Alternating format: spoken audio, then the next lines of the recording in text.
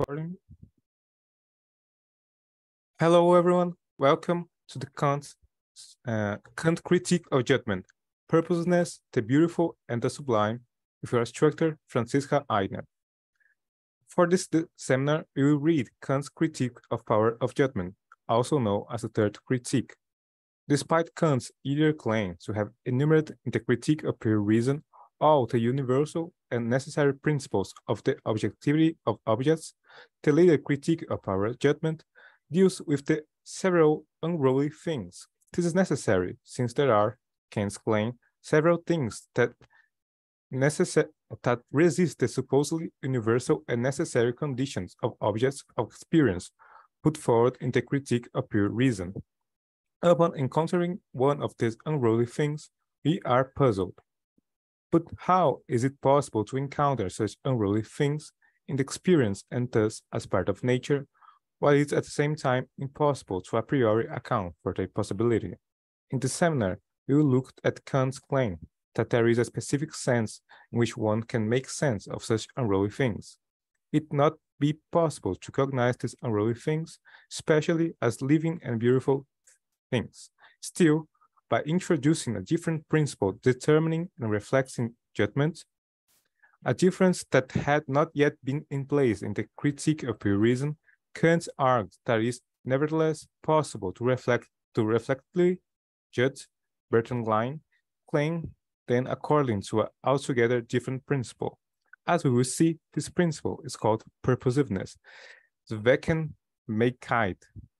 This two-part seminar will introduce the critique of power of judgment within the context of Kant's overall project before focusing on the critique of the aesthetic power of judgment, the book's first part. We will look at the function and structure of aesthetic judgment and purposiveness before spending one seminar each on the meaning and function of the seminar and the sublime Kant's critical philosophy. This seminar will be followed by a second part focus on the critique of theological power of judgment. Franziska Aigner works at the intersection of philosophy, performance, and music. In 2020, she completed her PhD at the Center for Research in Modern Art Philosophy in London, or European Philosophy in London, on this topic Kant and techniques.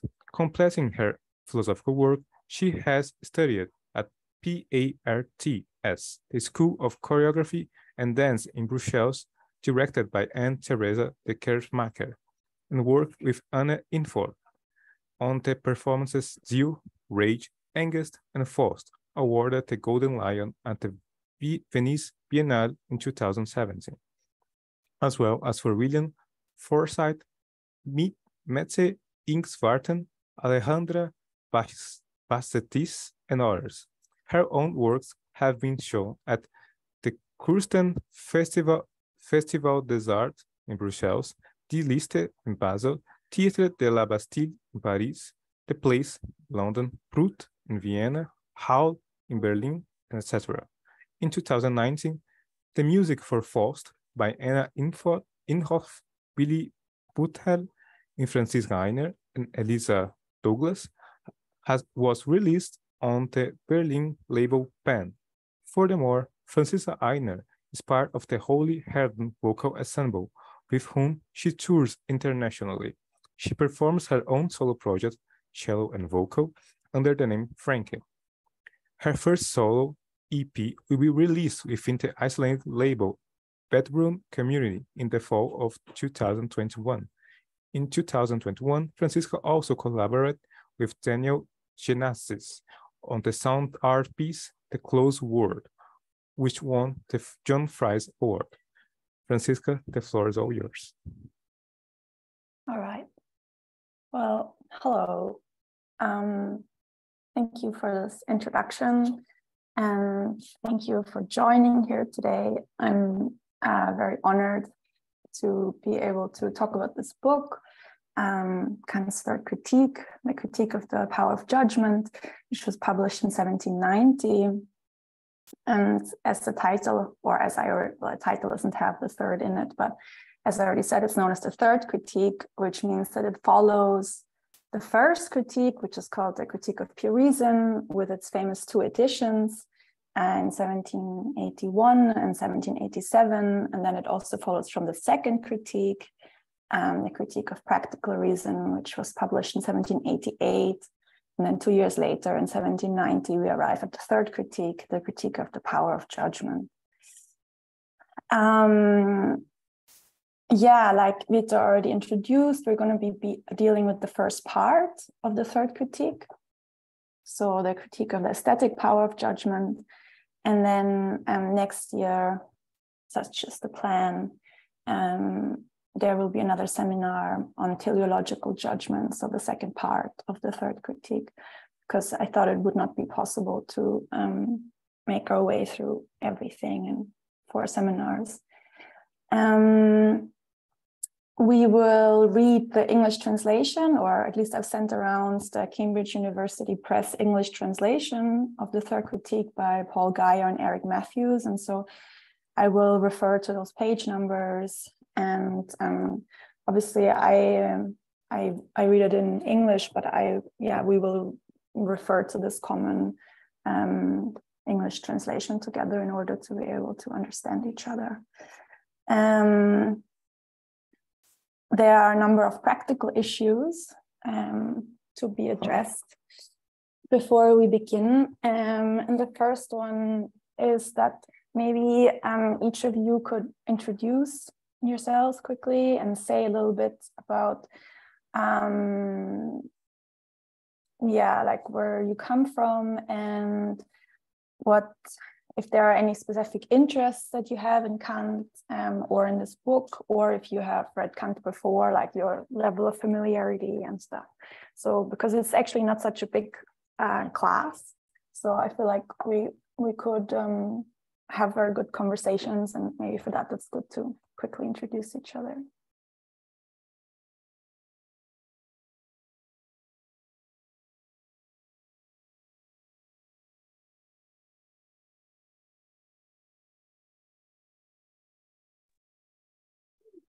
So should I just start then? Yeah. All right. I'm Andreas. I'm from Denmark, Copenhagen. I'm an MA student in theology and have already done my thesis. So I had a couple of points to spare and got a lot of freedom in my way of spending these kind of ECTS points. So this is kind of a program of attending at another university. Since my undergraduate time, I've worked on a specific theme, maybe, or investigation or arrangement. What I've been interested in has been, or am interested in, is a kind of dynamic nothingness, or just a nothing or no thing. For this, I've read primarily, it's been Nancy and Blanchot, but also a lot of theologians, German primarily. And now for this year, I'm going to work with a theologian and a psychiatrist on a project concerning the psychiatry in Denmark, Copenhagen, and in the spectrum of schizophrenia and how the consciousness of hyperreflectivity works with this kind of focal point of nothing. I have read a bit of Kant, never the big critiques, just the smaller books. And this one seemed like a good seminar, also a good place maybe to get in because of this reflexive judgment and also this way of thinking of relations instead of substance in Kant. But I am very green to this book, and so it's all new to me, but I hope that I can get around that kind of stuff. Yes, that's it for me. Yeah, I'm sure. I mean, this book, I don't know really the details of your study, but this book is very interesting because it tries to make sense of something which isn't a something in the categorical sense. So, for Kant, in order for something to become a something to then deal with, according to the forms, there are very specific conditions to that. And anything that cannot appear in these forms actually are different forms of nothingness. And so, for example, in the Critique of Pure Reason, there's a very interesting moment in between the Transcendental Analytic and Transcendental Dialectic, which is a table of nothingness. I don't know if you've ever looked at that. And so yeah, there's definitely some philosophical resources in Kant if you're interested in something and how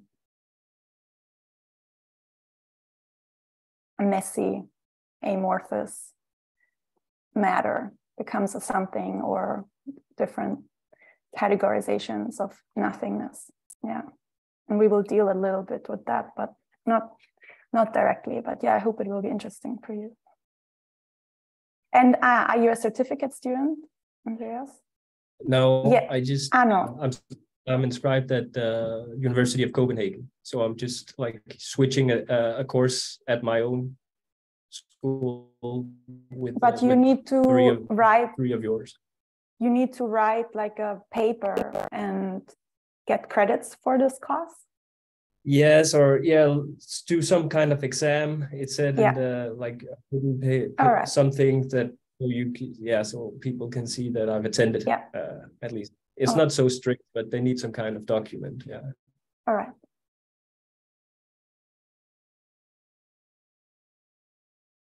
Next one.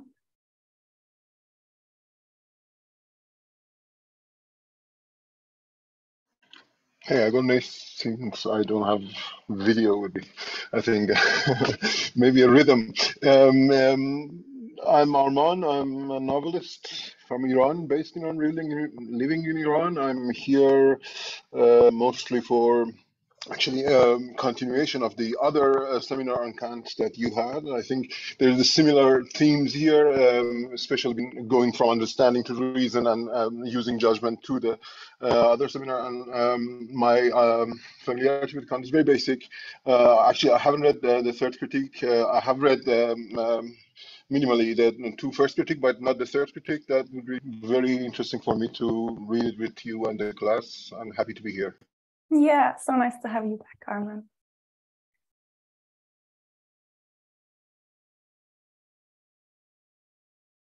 Yeah, I taught a seminar on Kant's very last unpublished manuscript, the Opus Posthumum, which I think is where Arman and me first met. And there are definitely some themes of the third critique that reappear in the Opus Posthumum.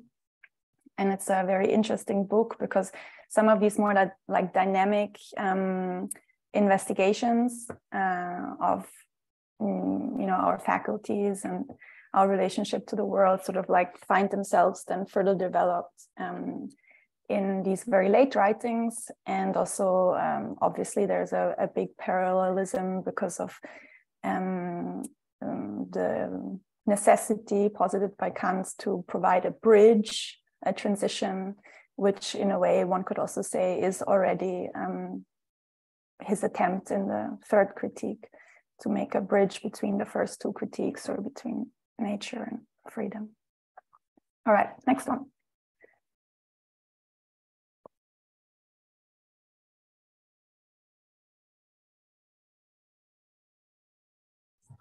So maybe I will introduce myself. I'm Gabriel. I'm from Georgia, the country, not the state.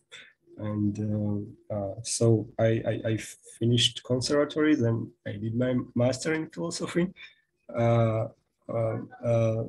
So I did my master about Quentin Meillas's and Graham Harman's ways to overcome the correlation. So I'm into so-called speculative realism, but although it's not so clear if there is some kind of unified group of, so it's complicated. But so why Kant? Because so I have spent 1 year reading Kant when I was when it was my first year in masters, but it was the critique of pure reason. But the time spent with Kant is never enough, and also the third critique is very important for me to have this whole picture of Kant. And what to say? Well, it's going to be great to have you here because I guess because of your familiarity with different critiques of correlationism, I hope that you will be able to, be like a critical voice. Yeah, because it's very important. The whole point is that to go beyond the transcendental philosophy, you have job with Kant. So exactly. that's the main guy here in history. And so yeah, I would like to spend as much time with Kant as possible for me. Yeah, it's really good.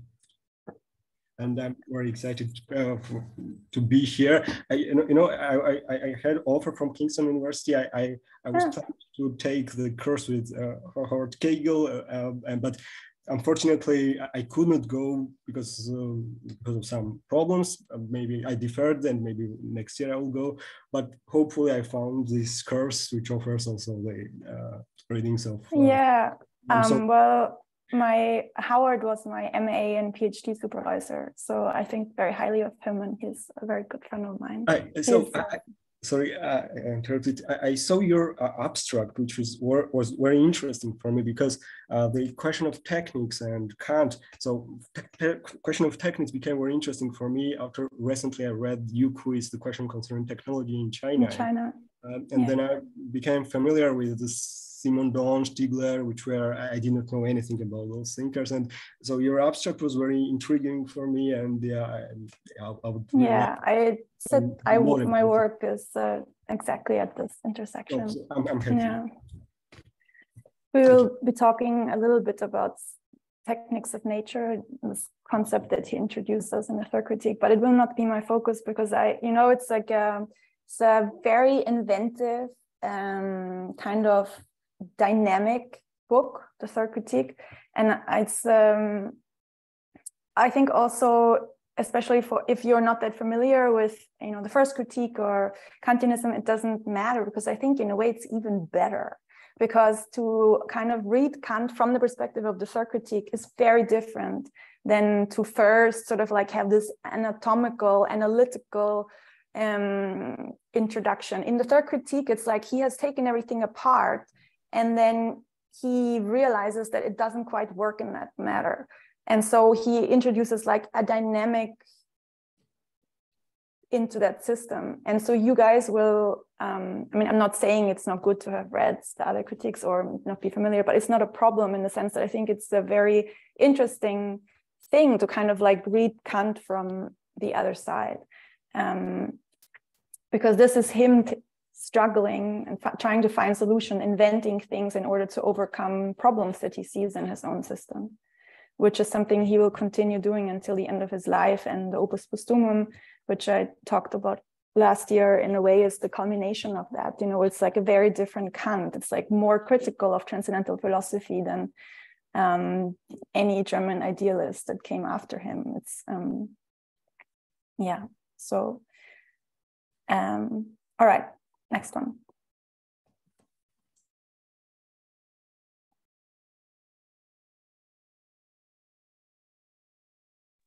Okay, I can go.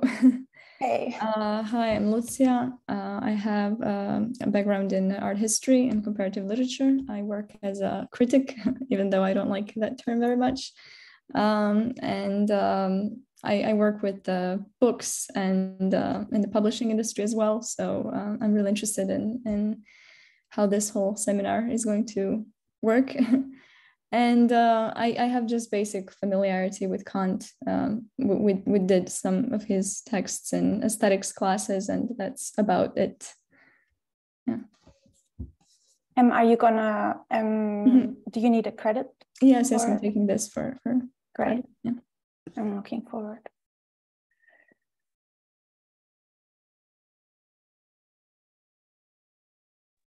Maybe I'll go next. Can you hear me?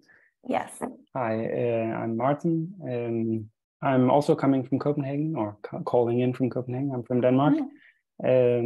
I have a background in mathematics. I have a PhD in mathematics and have researched in that for a while, but recently sort of quit the academic route, and my interest here doesn't really have anything to do with that. I'm broadly interested in German idealism, and sort of trying to build on the small smatterings of philosophy that I've philosophy courses that I've taken through the years.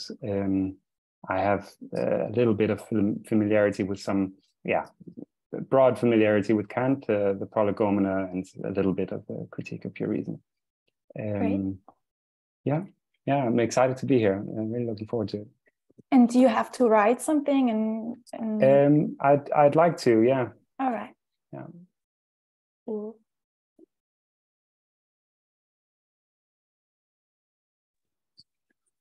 Hi, everyone. Hello. I'm Kamal, and I'm also a certificate student at the New Center. My background is in physics. I did my PhD in physics and did research in physics, but now I'm also in the non-academic route right now. I'm interested in philosophy, especially in Kant's philosophy. I read the first two critiques, and I'm really kind of obsessed with Kant's regulative ideas. And I heard that the third critique is really, really crucial also for the regulative ideas. So I'm really excited to join this course and, learn with you. That's great. So you can be our first critique comparison person, because it's going to be very interesting for you if you're familiar with the transcendental dialectic and some of the architectonic, etc. Because a lot of the work that was done by reason in the first critique will here become the work of the power of judgment. And it kind of goes a little bit silently, like he doesn't announce that certain responsibilities are shifted around, but they clearly are. And it's very interesting and very confusing to try and sort of like really map also the reasons why, these were insufficient solutions in the first critique. And so it's good to have you here. If that is your interest and you know a lot about it, that's great. And you can always inform us and All right.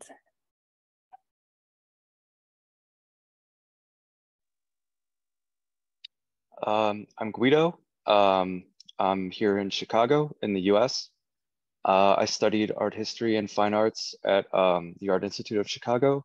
I encountered Kant a few times before, the third critique, just in art history classes and classes on aesthetics, although I never really had the chance to study him in depth. So that's pretty much why I'm here. I decided to give the critique of judgment just a good study for once. I'm a non-certificate student. I'm just taking this class out of interest. So yeah. Well, it's good to have you here if you come more from an aesthetics background, because as I will also speak about a little bit about in the lecture that I've prepared, is that I don't necessarily read this as a book on art, I would say. But it's also true that it's not a book on art. But they're very different, approaches to it. And if you are familiar with the aesthetic tradition and maybe have in the past read it as a book that was primarily about art, then you can maybe supplement some of my stuff that I'm going to bring. So that's very good to have you here. All right, I think that's it now. So I'm going to say a couple of more practical things, very short. So the first is that if you look at the seminar plan that I've sent around, in the very last seminar, I said that my friend and colleague Cooper is going to join us for the discussions on sensus communis. But unfortunately, he cannot join us in this last seminar, and he could join us in the third. And so I would like to ask if it's okay with you that we switch around the third and the fourth seminar, because he works on, his PhD is on German concept of Gemeinwesen, and he works a lot on sensus communis and the more kind of like political dimensions in relationship to the French Revolution, etc. And so I think it will be very interesting to have him and have this conversation. So I would like to switch these 2 seminars around. So basically read the materials that were supposed to be in the 4th seminar in the 3rd, and then in the very last seminar, read the materials that I've put in the 3rd seminar. And I'm going to send around an updated seminar plan. And I'm very sorry for that, but I think it will be a real pleasure to have him with us. So that's one of the things.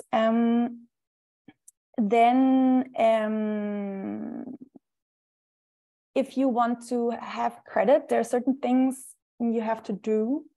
And so one is that you have to write an essay in the end of the seminar.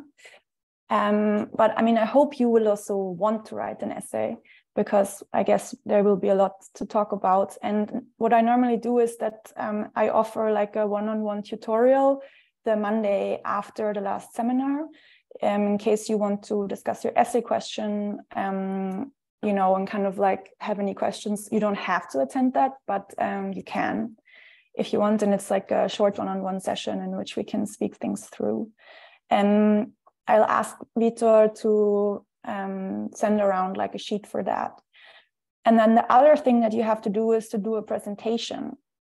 And I don't think it will be such a big problem here, because we are not that many people as in the past, but in the past it has sometimes become a bit of a problem, because if like, you know, 20 people need to make a presentation, it takes up a lot of time. And so I've kind of like thought about how to make these presentations less than just something you have to do.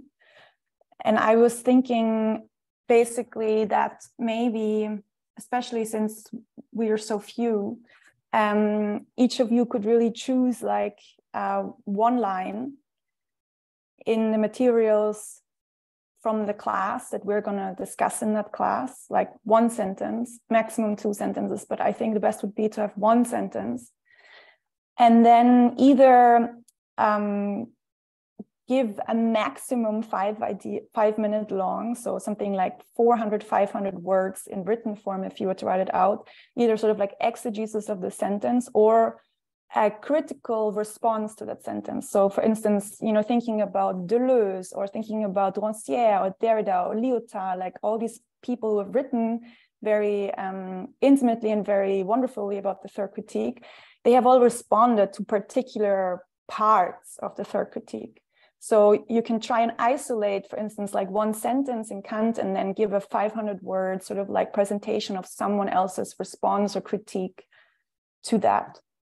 Or Fred Moten, or, you know, like you name it. There are many different sort of like authors to choose from, because it's a very, or Hegel or Heidegger, or I don't know really, you know, what your interests are, but there's many, Freud, there's many different people, all of whom have very intimately worked on questions of artistic form or pleasure or satisfaction, or, you know, so I think anything from artistry to psychoanalytic literature, there's a vast variety of things to choose from. So yeah, so I would like to really make the presentations part of, you know, that you really offer something to the group discussion, something that you think is important and that we should discuss together, rather than just making it a chore that you have to give, like, you know, a presentation or something like that. So these are sort of like the practical things that I want to say. All right, let's get to it. So I've prepared 5 points for today's seminar.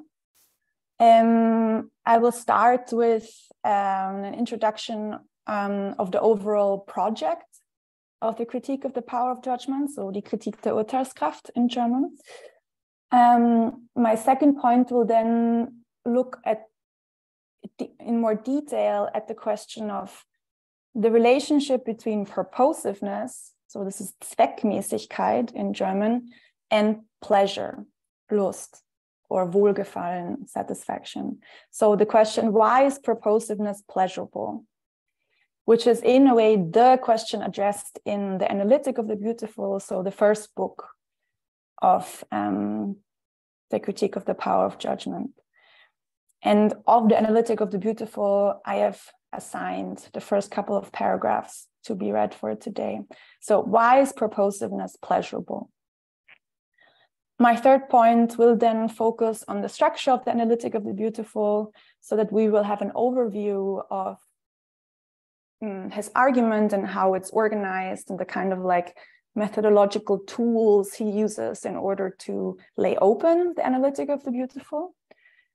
And then for my fifth and final point, hopefully we will have some time for that, I will introduce Jacques Derrida's reading, his sort of like interpretation of the notion of pleasure as it was introduced or invented, we could say, by Kant in the third critique.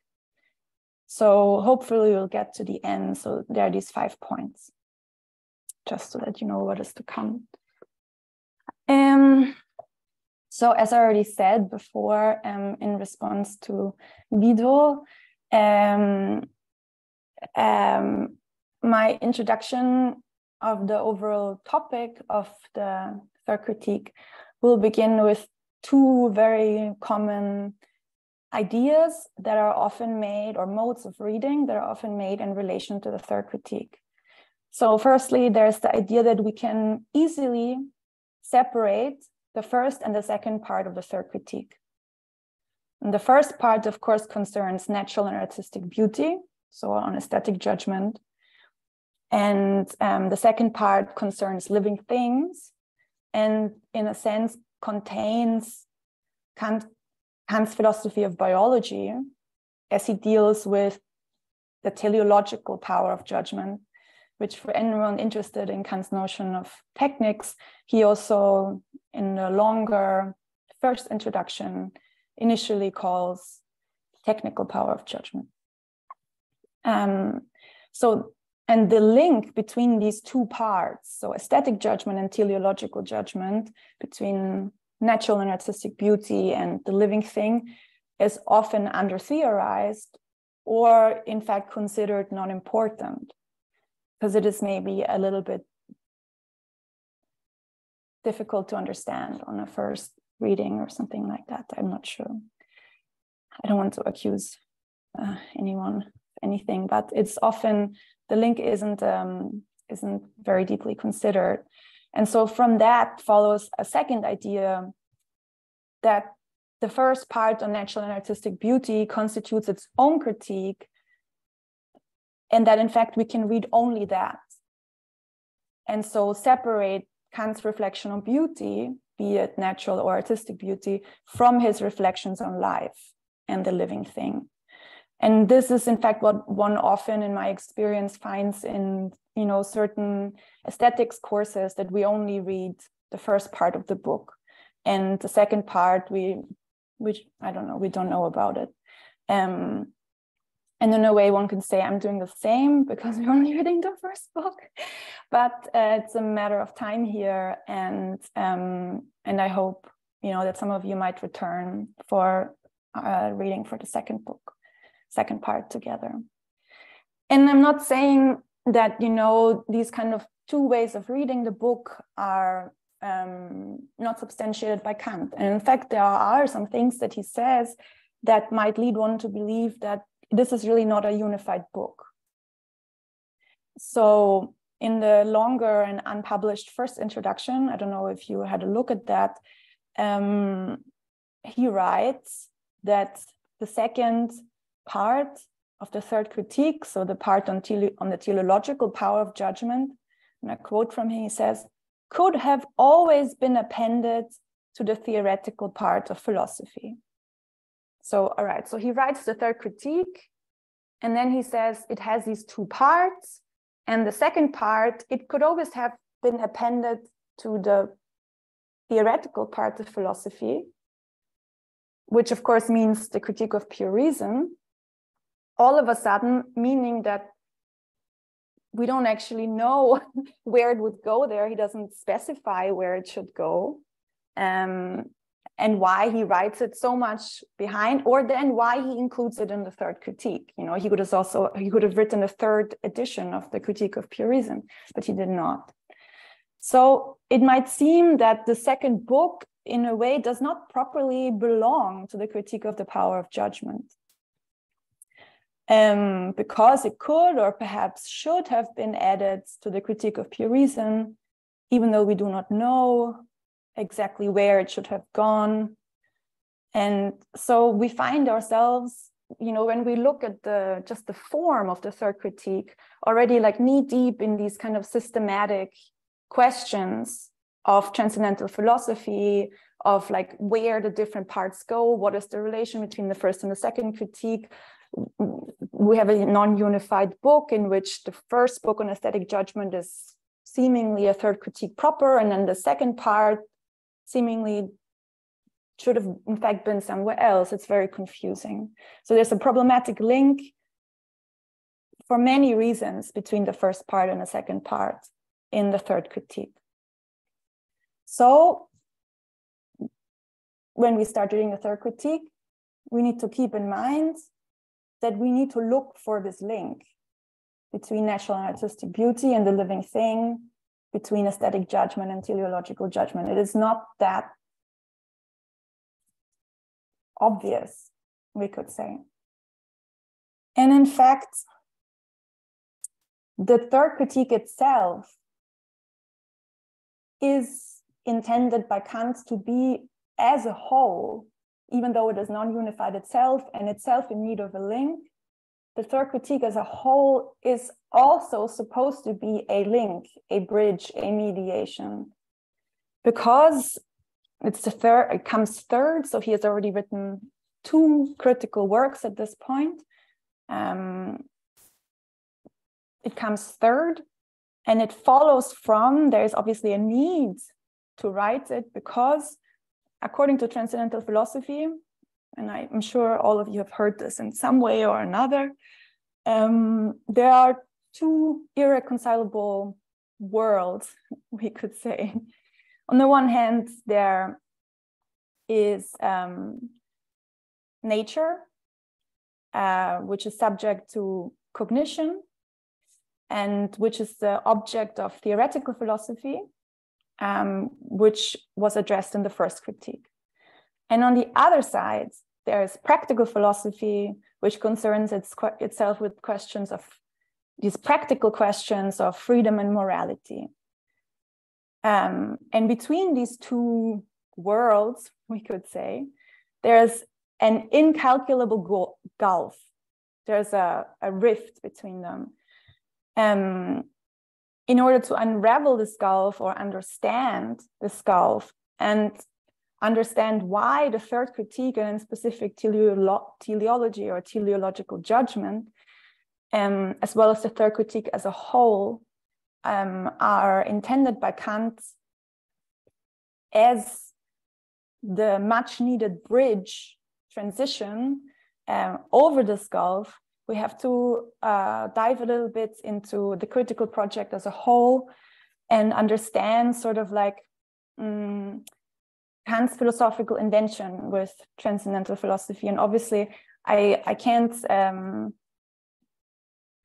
go into very much detail, but I'm going to try and schematize it a little bit. So sort of like the context that Kant inherited, the context from the philosophical context from which he worked, which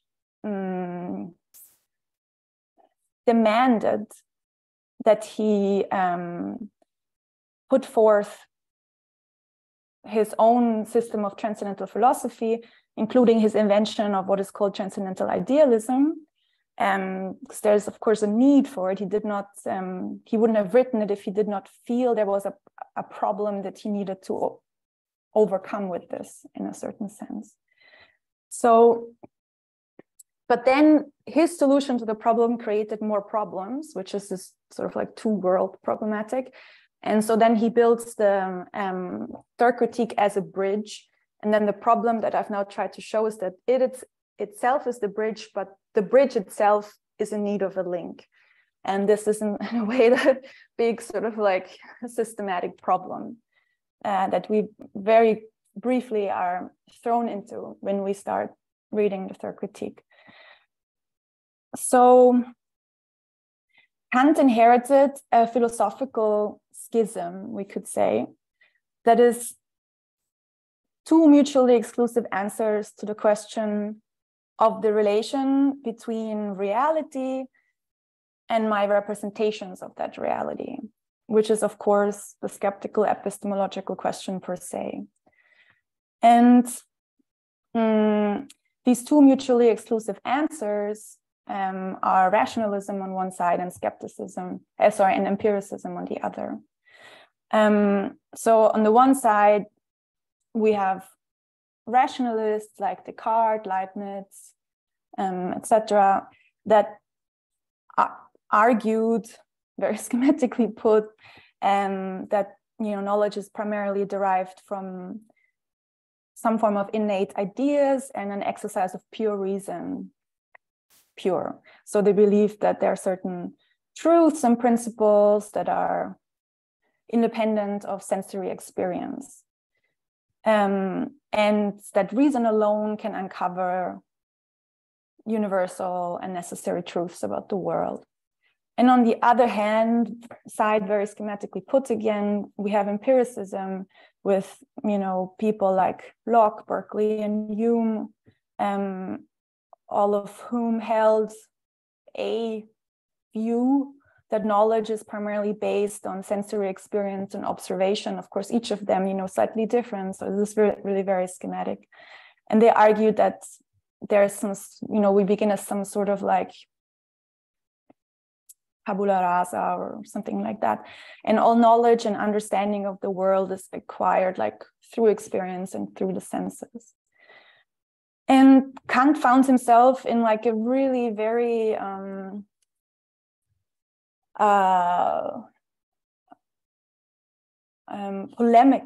polemical time in which there seemed to be no reconciliation possible between these two philosophical answers in a way. And his philosophical invention, is in a way a mediation or an attempt of a mediation between these two positions.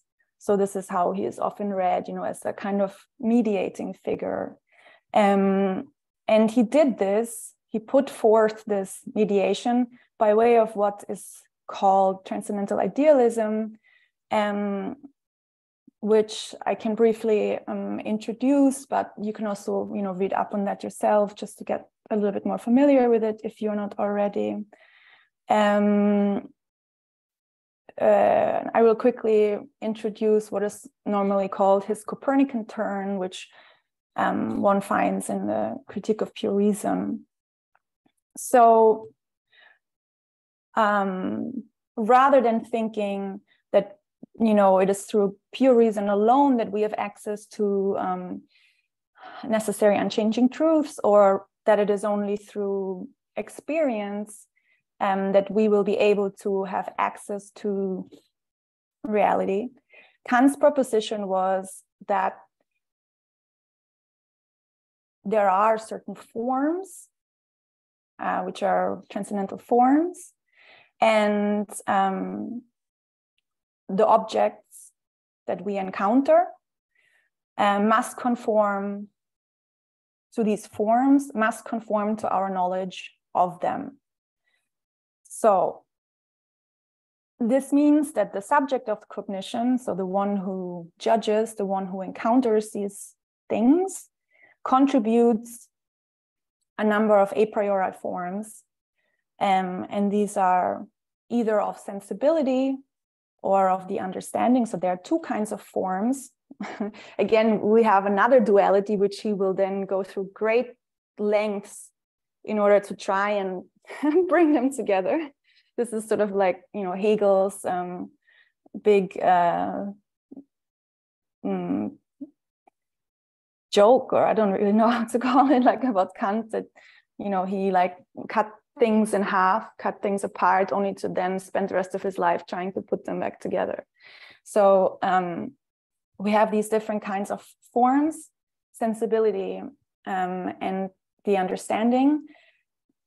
And they are a priori. So he has this distinction between a priori and a posteriori, which means, so they are a priori, which means that they do not have their origin in experience. So it's not that we gain them through living and through experiencing things. But it's rather exactly the other way around, that if anything is to be an object for me, so an object that I can cognize, that I can make sense of, it must conform to these forms, meaning that it is these forms which make experience and these objects of experience possible. So I think we have very different knowledges of philosophies. I'm just trying to, you know, I'm sorry if this is very repetitive for you, but this is in a way very important also to understand sort of like the intervention that the third critique does. So there are these two kinds of forms. As I said, we have the forms that forms of sensibility, which are called the forms of intuition, and they are time and space on the one hand. And then we have the pure concepts of the understanding, which are also referred to as the categories, which are 12 in numbers. And they are forms of unity. They are functions of the understanding, and they are sort of like, we can imagine them as sort of like, yeah, they give unity to matter, which always must come from the outside for Kant. And we bring these forms with us upon encountering the world. So it's not that we would have access to these forms through, you know, in a vacuum or something. Like we need an encounter, we need sort of like objects to be given to us. That is sort of like, in a way, like the end of all cognition. We need things to be given to us. And then we bring these forms through which these forms can then, through which these things can then appear to us as objects. And what these forms do, so they're forms of unity, I have said, what they do is that they allow us to judge, and in fact, they allow us to determinately judge what we encounter in the world. And that means that we subsume certain things. So determinately judging means there's an operation of subsumption going on. So what does this mean? Judging, urteilen, in the logical sense of the term, is the operation of subsuming, of throwing something under. That means of classifying a particular object, so an instance of something that we encounter, under a universal law. Because the concepts that we have in order to unify, they're universal and necessary, they're a priori. So we refer a particular to a law, a universal or a general law that it depends on. So subsumption or judgment, determinate judgment, means in Kant to put a particular, so an instant, under the legislation of a general law. To say, this is a table, for instance. We put the table we encounter in the world under the category of table as a whole. And this operation of subsumption, of throwing things under their general law, is called determining judgment in Kant. And in a sense, the determination of nature, that is nature here considered as the sum total of these kinds of objects, you know, which we can classify under these general laws as particular instances of general laws.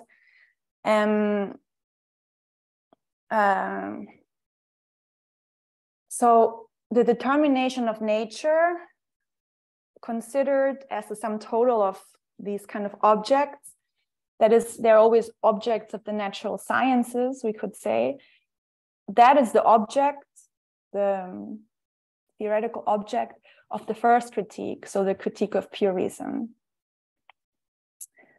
And nature, and this is important here, refers to physics, and Newton, it refers to the natural sciences. That is, it refers to the whole of the phenomenal world that is ruled, as it were, by a certain set of universal laws, and thereby gives rise to experience, which is always one in Kant, as organized like a whole of experience. And this act of subsumption, of throwing something particular that we encounter under the universal law that it depends on, is in a way, you know, what someone like Heidegger has articulated in many different ways as something that I would call like a logic of obedience. We find this idea that according to the transcendental idealist view, we have these forms, and that all objects must conform to these forms.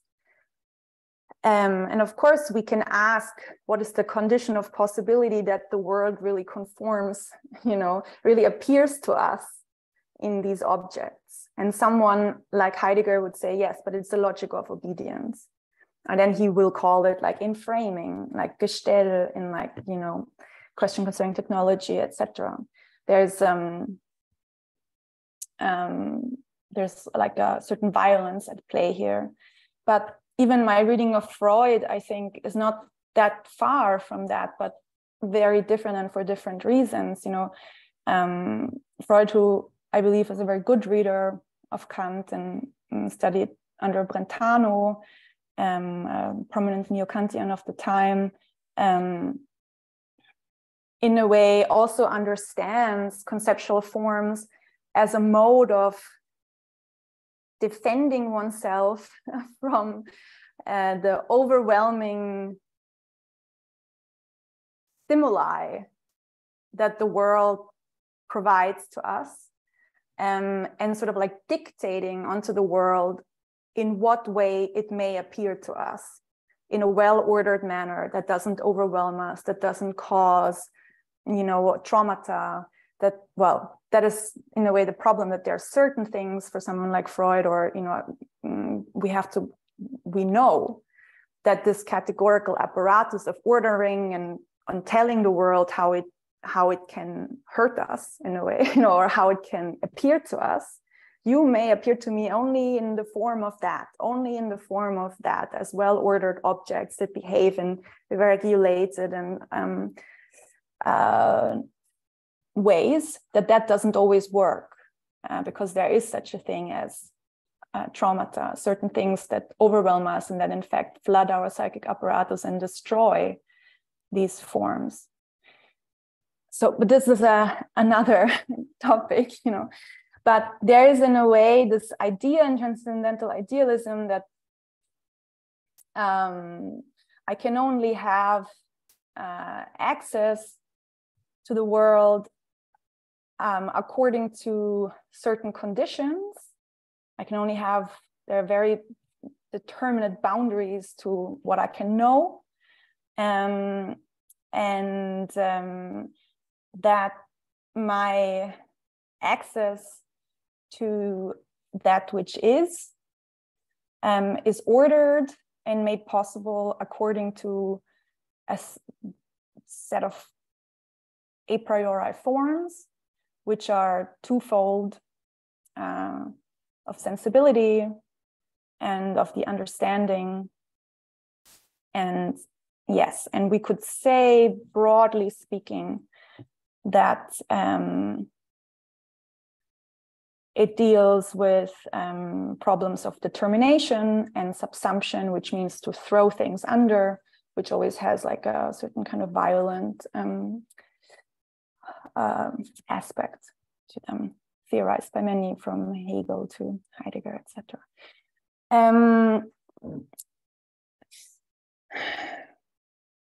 So Kant's mediation between these two philosophical schools that he found himself with, so rationalism and empiricism, by way of his transcendental idealist solution of some kind of mediation between pure rational forms and a really strong sort of like empirical element at the same time, sits a little bit uncomfortable, but nevertheless in between rationalism and empiricism, and that he put forth an idea of cognition according to which we can only have knowledge proper, so knowledge in like the strong sense of the word, of spatiotemporal objects that conform to these forms, and so are legislated by the mechanical laws of nature. At the same time, however, Kant was very much aware that we might not be able to know, but we can nonetheless think of a whole other class of concepts. And these for him are the concepts of reason, which are usually called ideas for clarity in order to differentiate them from the categories. That is, we can think of a whole other world that is the noumenal world rather than the phenomenal world. And these ideas are famously threefold in Kant, and in fact, he inherited this. They are the kind of different domains of the special metaphysics. So they are God, the idea of God, the idea of world, and the idea of freedom. So we can think them, but we cannot cognize them because we can have no experience of these things. We can have, for Kant, no experience of God. We cannot prove, we can never experience the whole world. We can think it. It's a necessary idea for us because we use it for systematization of our knowledge, but we cannot cognize these ideas in the same way that we can cognize the ideas, the objects of the phenomenal world. And what this means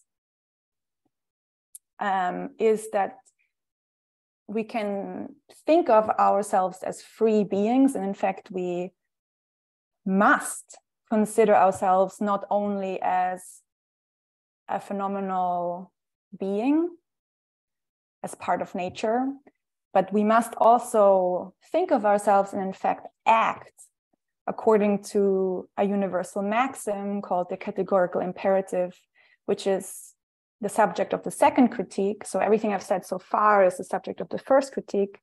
And the subject of the second critique is to think of ourselves and understand the conditions of possibility of free autonomous acts. But we can have no determinate knowledge of such freedom, because determinate knowledge or cognition, as I said, is reduced to spatiotemporal objects of experience. We can think of freedom, and we have the duty to act according to the categorical imperative. And so these ideas of pure reason have what Kant calls practical reality, in the sense that we must bring them about through our acts. But while we must act towards bringing them about, we have no knowledge, no determinate knowledge, no scientific knowledge of, for instance, the existence or inexistence of freedom resulting from these actions that we are nevertheless obliged to do. We can have no knowledge of ourselves as free beings. And this, of course, raises the question of whether rational, autonomous, free acts are possible in this world, in nature.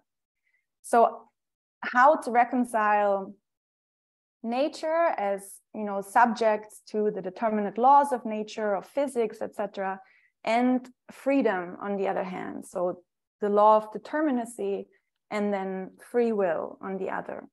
And it seems that because of his transcendental solution to the problem between rationalism and empiricism, he has himself had to, cut a number of stuff apart, including he ended up with having to establish these determinate boundaries to what we can know, and then has now this problem of how to reconcile nature and freedom, how to reconcile the first critique and the second critique. So there's a gulf, an incalculable gulf, another schism, we could say in a way reproduced at the center of his own philosophy, which exists between freedom on the one hand and nature, determinism and free will. So between the sensible world of nature that is cognized and legislated by the understanding, and then the supersensible, thinkable world of freedom, which is the subject of reason and the will and the subject of the second critique. And there is no crossing possible. These two worlds are mutually exclusive. And yet, we must cross it. And the critique of the power of judgment, in a way, is Kant's attempt to cross it. So I hope you are able to follow me in this very schematic sort of like outline of the problem, that Kant finds himself in, and his manifold philosophical inventions of trying to reconcile schisms, only to reproduce these schisms on another level.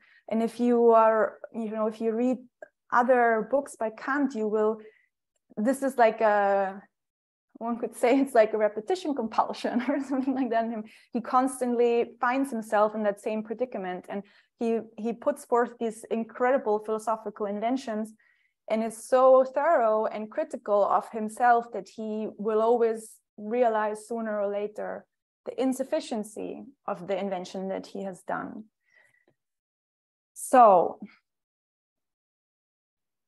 according to the first and the second critique, there are these two realms, worlds, whatever we may call them, two sets of laws governing these worlds. On the one hand, the natural law, and on the other hand, or the natural scientific law, and on the other hand, the moral law, sensible nature, supersensible freedom, or our supersensible nature. And they are mutually exclusive. And they apply categorically, which means these laws, which means that they are universal and necessary. So there's a claim to totality here. There is supposed to be nothing that escapes from the grasp of these two laws, let's say.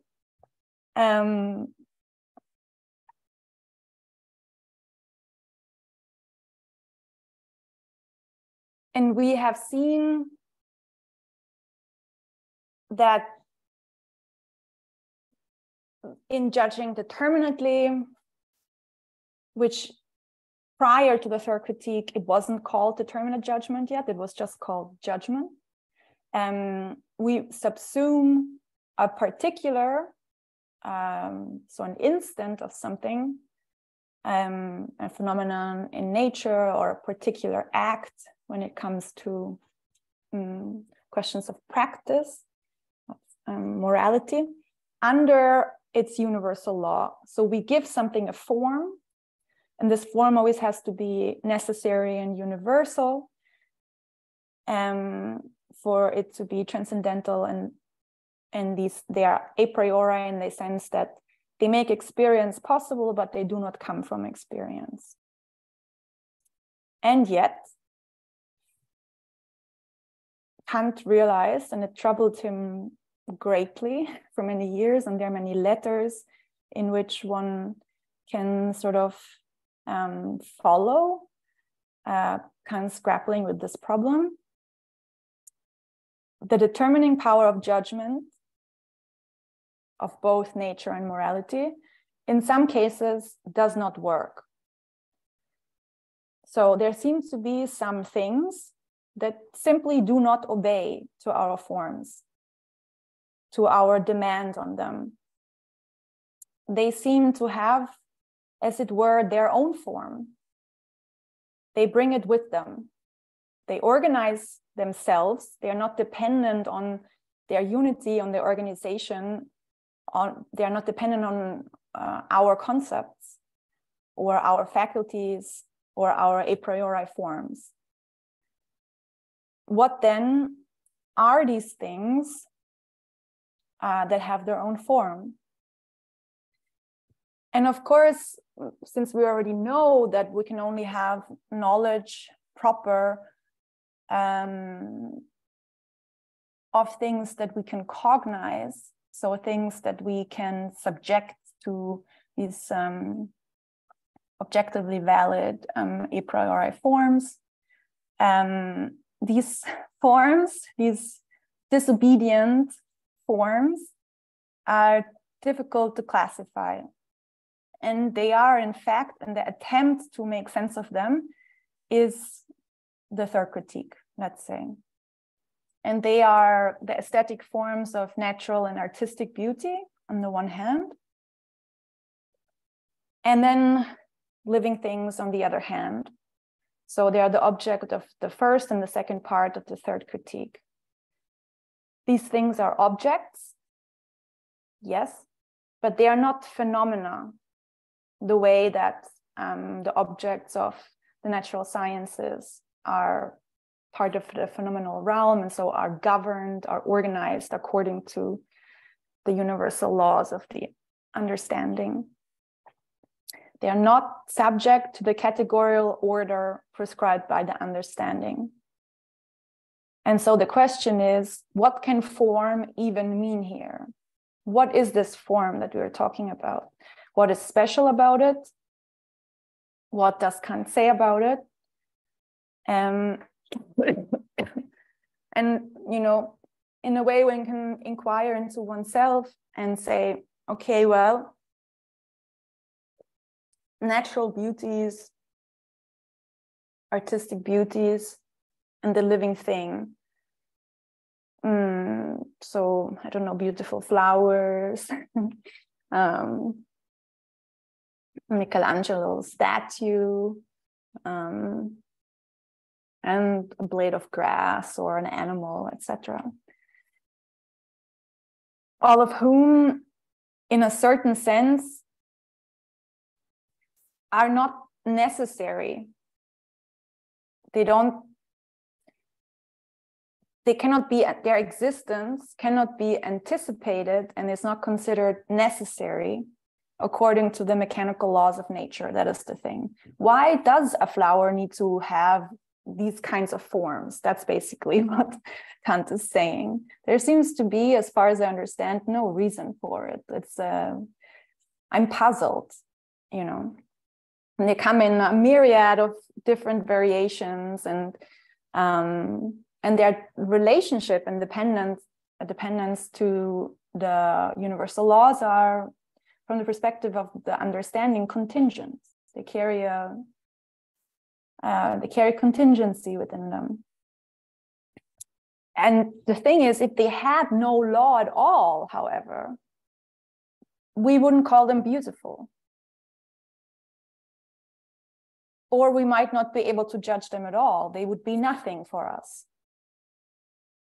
And so Kant kind of tries to point out that this is also very sort of like touching, because sometimes he wasn't like a great friend of art galleries, or he never went to these kind of social gatherings, etc. So this is a very different sort of like approach to the question of taste or beauty. He kind of seems to suggest that upon encountering one of these special kinds of objects, so natural beauty or a certain artistic form, I'm filled with a certain assurance that this form, while if I look at it from the perspective of the understanding and its a priori forms and universal laws, is considered contingent, so not necessary, meaning it's an accident, I'm filled with the assurance that if I take another point of view, it nevertheless follows a law. What gives me this feeling? Where does this law come from? What is this law? So, and I'm reading here in a way, I'm giving you guys a sort of like a presentation of the introduction. We haven't actually begun reading the Analytic of the Beautiful yet. So this is all sort of like a very schematic overview of Kant setting the scene himself, you know. So Kant says that he suggests that these special kind of objects, as I said before, organize themselves. And what does that mean? It means that they organize themselves according to an end or a goal or a purpose, as if they had been intentionally made in this way. They are what he calls purposive. In German, it's zweckmäßig. And this term is very central to the Socratique, and we will encounter it over and over again over the next couple of weeks. And I hope that our understanding of it through these different sections that we will read will deepen. For now, what we know is that there are these disobedient or unruly things that are in nature. So we can encounter them, we encounter them in the world, either in nature or we go to an art studio, because he talks about both natural and artistic beauties. We can encounter them in the world. And even the living being, obviously, we encounter it as part of nature. And they bring with them their own form. And they seem to follow their own end, their own goal, their own purpose. They are different from all other objects that I can encounter, in the sense that we cannot subsume them under universal laws. They do not obey the law of the understanding and the forms that we are equipped with and that usually work so well for us. They behave according to a purpose of their own. They're organized, they're self-organized, we could say. And from this follow two important consequences. Firstly, as I've already said, this purposive, diese Zweckmäßigkeit, this purposive form is considered contingent and accidental from the point of view of the understanding and reason, because this form cannot be classified according to the categories and concepts of nature and morality. We do not have concepts for them, determinate concepts. Consequently, while I may call these things beautiful, I cannot determinately judge them to be beautiful. Beauty is not a thing that I can have knowledge of, seemingly, for Kant, precisely because I cannot anticipate their form a priori the way that I can with the objects of nature. For instance, I'm going to mention this notion of anticipation. It's like an important thing to understand, that how I try to briefly like point out with Freud or something like that. Like we have these for transcendental idealism, we have this conceptual apparatus, which together with these a priori forms of intuition, time and space, they are, we could say, yeah, they are the pure forms according to which everything else can come into view. So they are a priori, that means they come before. So because of them, I'm not really surprised by what I encounter in the world. I can anticipate. There is very high probability that it will in fact be a table, you know, like one of my, in fact, Howard Kagel, my one of the professors at the Center for Research, the CRMEP that I studied at, he once said that he sometimes thinks of it that like Kant had this idea that in fact it's not even like, on the one hand you could say the world always comes and sort of like troubles you, and then you kind of capture it according to concepts and you tame them, and then, you know, you organize them and sort of like are able to deal with these sense stimuli. But you could also, through this notion of a priori and anticipation, think of it the other way around, that in fact the subject of cognition like throws out, anticipates things and just hopes that it will like hit something that fits or something like that. So and especially in the Opus Posthumum, this gets more and more prominent, this idea of anticipation, which in certain senses, in terms of like he describes scientific practice in that way. So the idea of like a silent observer who just sits there and waits for the world to reveal itself in its truth is not anymore the idea of scientific practice, and possibly never was the idea of scientific practice that Kant had. He imagines like an idea of like a physicist that is much closer to the kind of like contemporary phenomenon of quantum physics, in which the presence of the scientist changes, you know, the experimental setup in the most obvious way, because he has this idea that we throw things out and make the world react more or less like that, you know. So okay, this is a small detour about the problem of anticipation, but it has this thing, like the forms, they come in advance.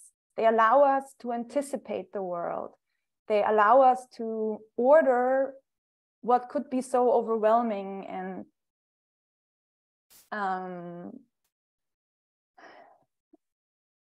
painful in its messiness and in its chaos.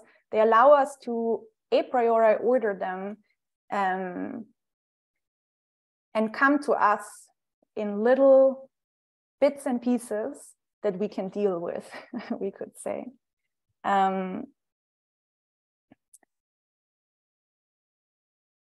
So when it comes to these special kinds of objects, the problem is precisely that they do not behave in that way. They always come as a surprise. I cannot anticipate them, which means that I cannot ponder their possibility without ever meeting one. I'm dependent on meeting them, encountering them. For instance, I don't know, the flower in a garden or something like that. And they always come as a surprise. I'm always puzzled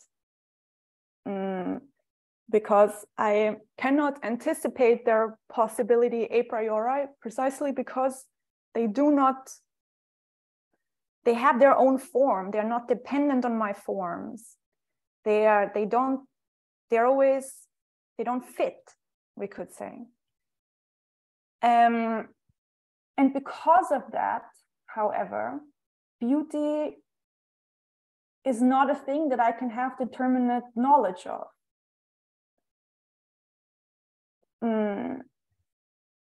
precisely because I cannot anticipate it in its generality, and because I cannot anticipate the form of the beautiful, be it of natural beauty or of artistic beauty a priori, in the same way that I can with the objects of nature, for instance.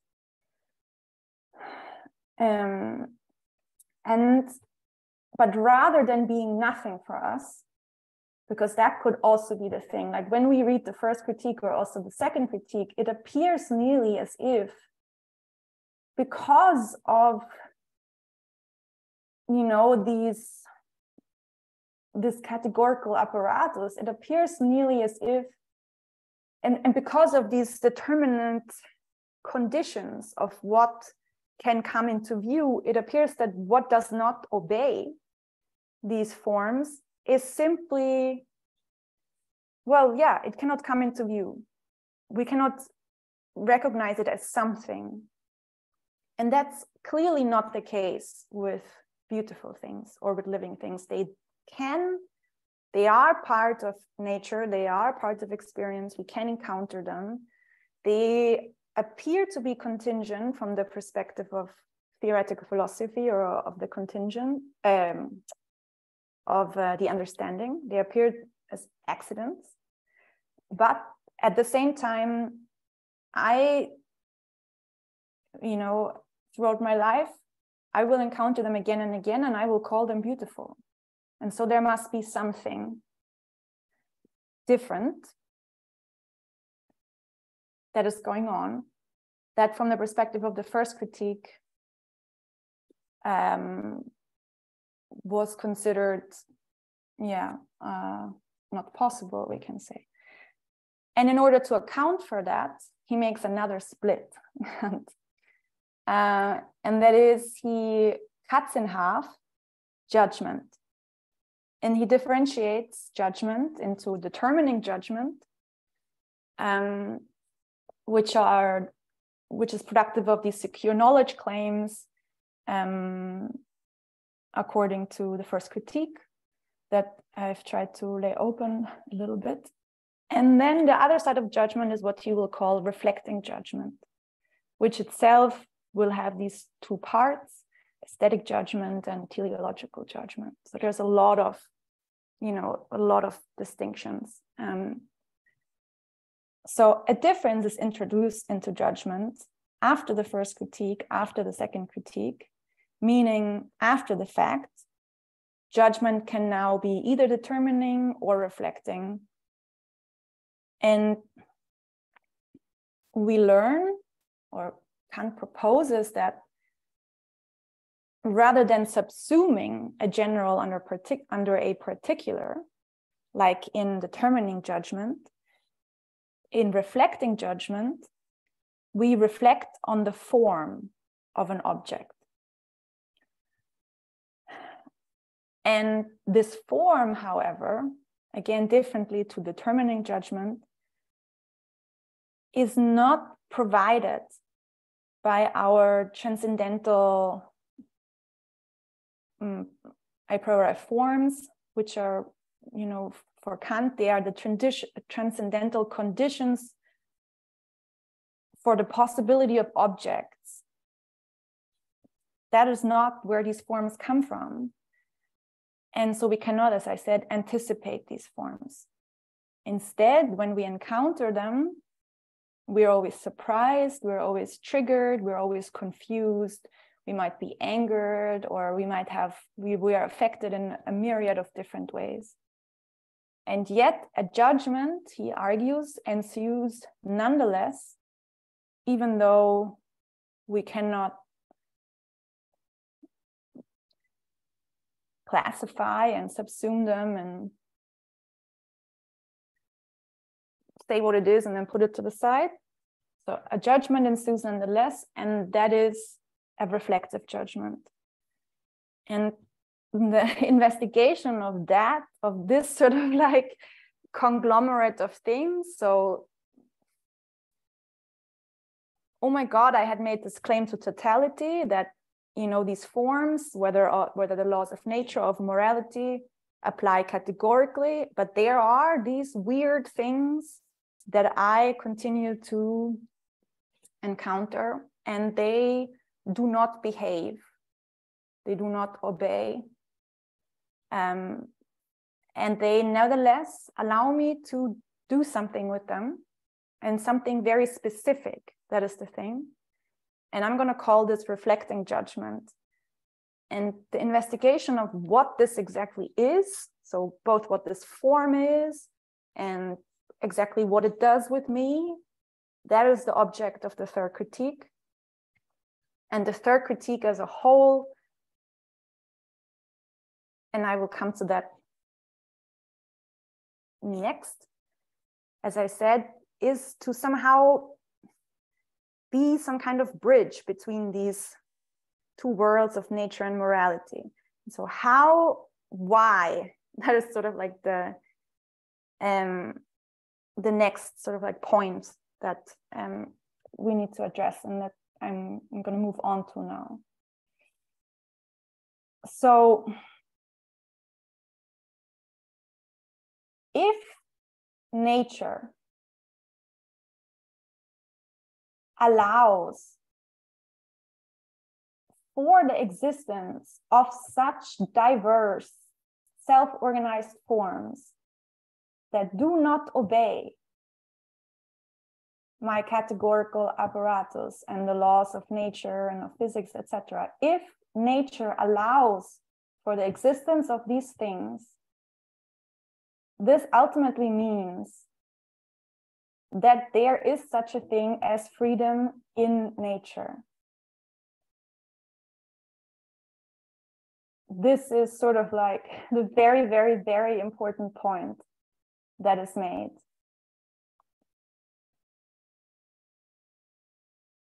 And that means that I think one could polemically claim, that the critique of the power of judgment, just to repeat why I need to prove that there is freedom in nature. And that is because I can only think about freedom, and I have the moral duty to act and bring about freedom, but I can have no knowledge whether these acts that I'm doing, I can never be, let's say, like scientifically sure that these acts that I'm doing, when I'm sort of like acting according to the categorical imperative, will actually or have actually brought about freedom. This also means that I cannot cognize myself as a free being, but I must nevertheless think of myself as a free being. There's like because of this split between concepts and ideas, I can cognize the objects of nature, but I can only think ideas.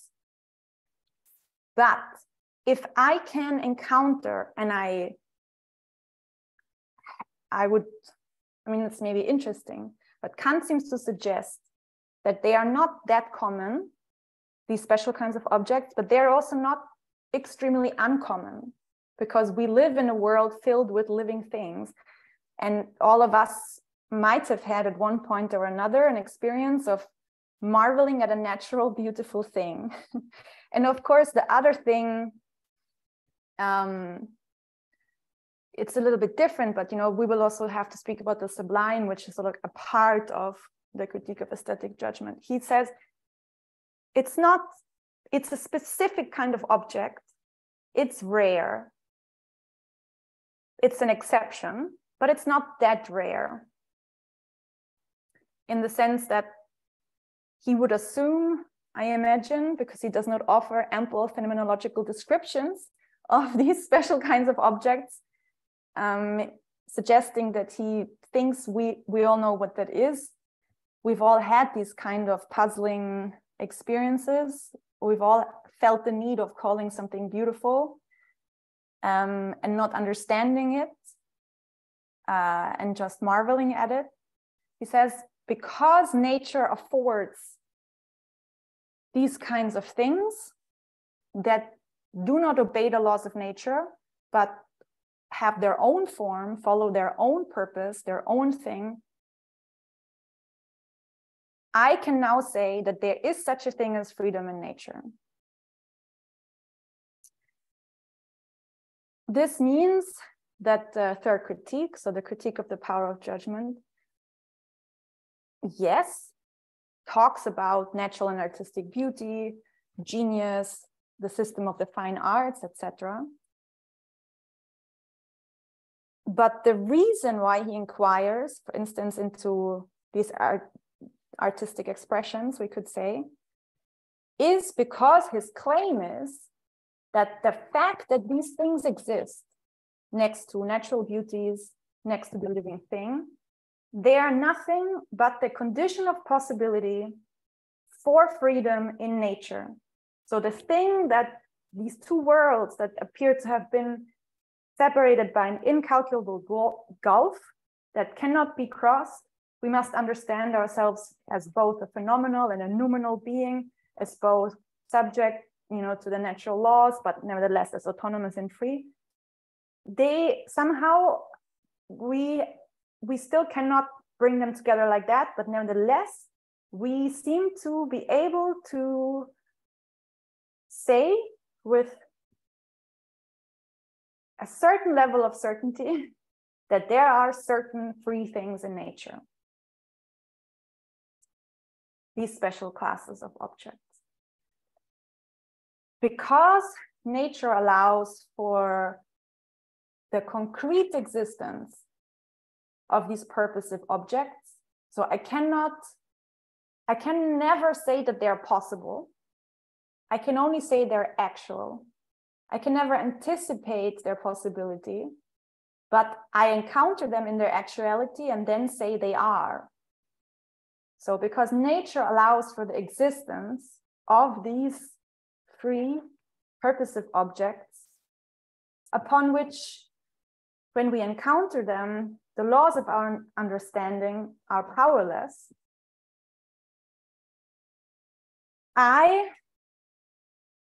this seems to be the consequence of that, of course,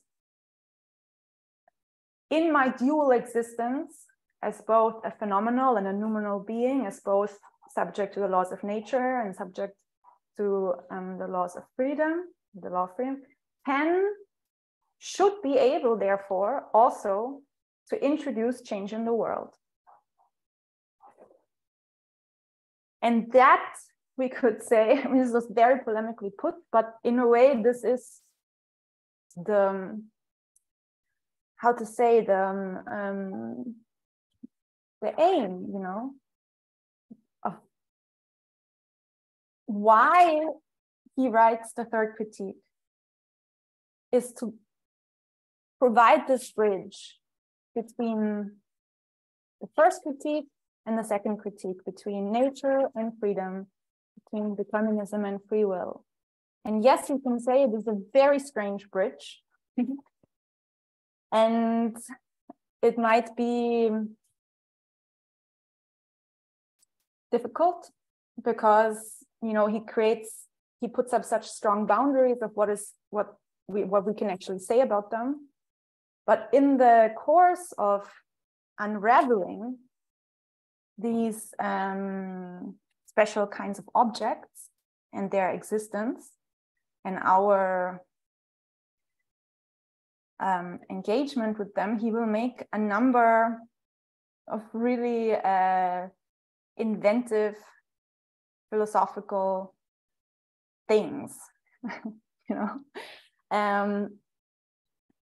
So the first of which is, of course, this notion of purposiveness.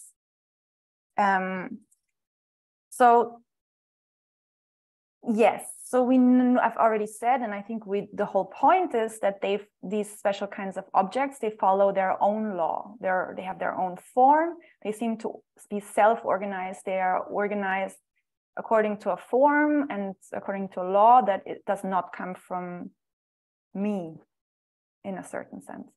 And this is called purposiveness, Zweckmäßigkeit. They organize themselves around a goal, around an end, or around a telos. And even though we cannot recognize purposiveness in a concept of the understanding. So I will talk about this another time, about the threefold synthesis, the last step of which is then recognition in a concept. So even though we cannot recognize purposiveness in a concept the way we can do with the categories of the understanding, we still somehow recognize on another level these special forms. Like I said, they are something for us rather than nothing. They're not merely noise. They can come into view as a part of nature because they affect us with an A. They affect us in a certain way. And this is one of the sort of like big inventions that he does in the third critique. So what is this mode of affection?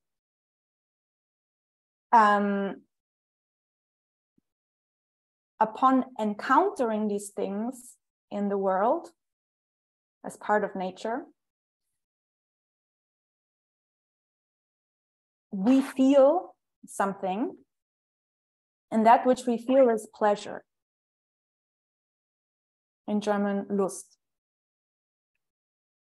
And the question then, of course, is why is purposiveness pleasurable? So why is the purposive form of these special kinds of objects pleasurable for us? And so this is the question for my second point.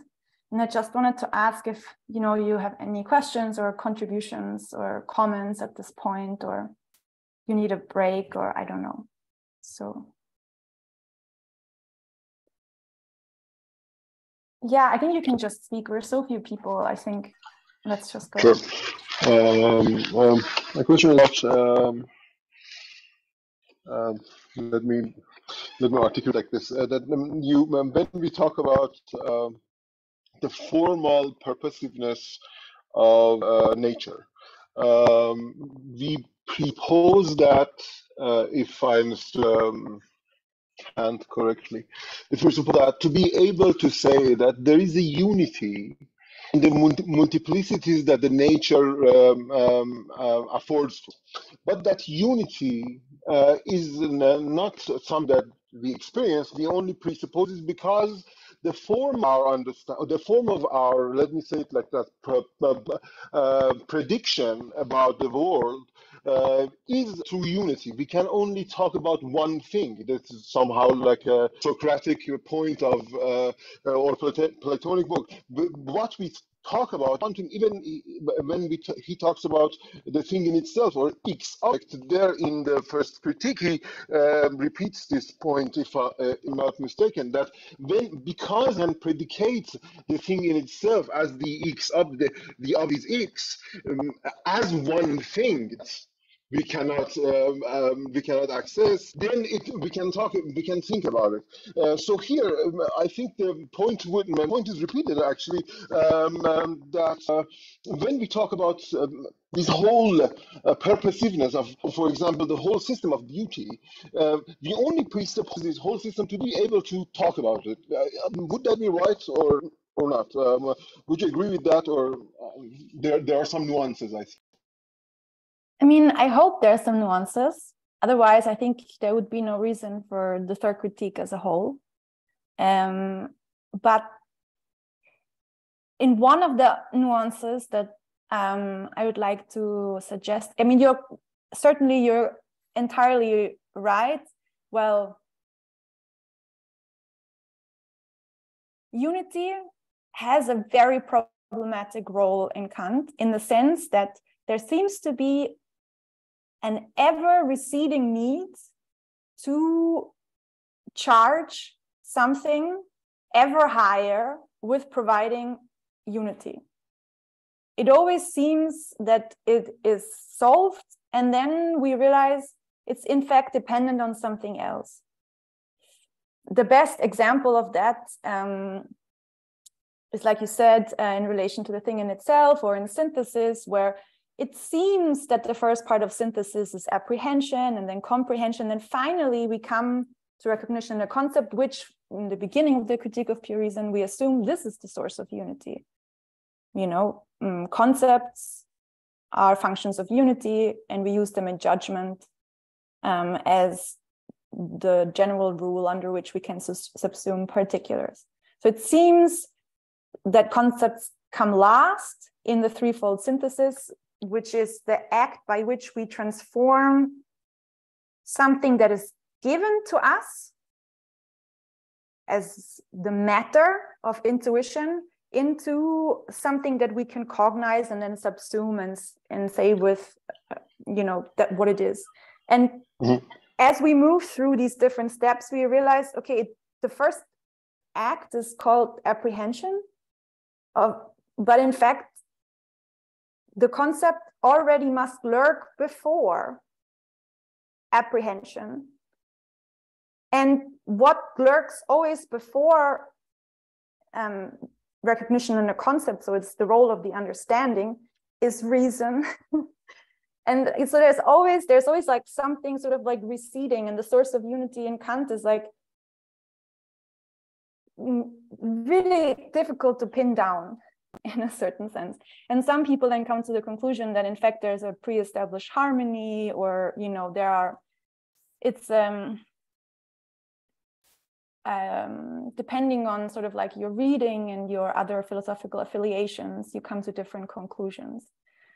And what is interesting about the third critique, apart from these reflections on form, and you're completely right, or it's interesting to think about, you know, what form can even mean here, because this form has nothing to do with the forms of intuition or the concept.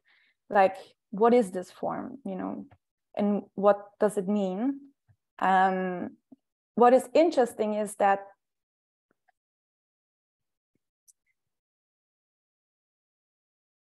it appears that there is a different access to the self that is possible in the third critique. The transcendental subject is not only in the end, you know, another source, pure logical source of unity, empty, a pure logical function, as in the first critique, we could say. Here, there seems to be a different access to the self no longer as a pure logical point, we could say, another source of unity. But, and I'm really sort of like jumping ahead, and I don't know how much you can follow me there, or maybe this doesn't make any sense to you yet at all, but I'm going to try to come back to it. What we realize is that when we encounter these forms, like I said, they seem to have their own form. The form doesn't come from us, and we will now move on to they affect me in a certain sense, which means here that I feel a sense of pleasure. And even though I will not speak about this today, only later, but what this pleasure is, or what it does, is it will give me a feeling of life. And this feeling of life is a very mysterious thing that he has here, but it seems to be something like an autopoietic feedback loop or something like that, we could say. This is really very schematically put, but that seems to be a different access to the self and a different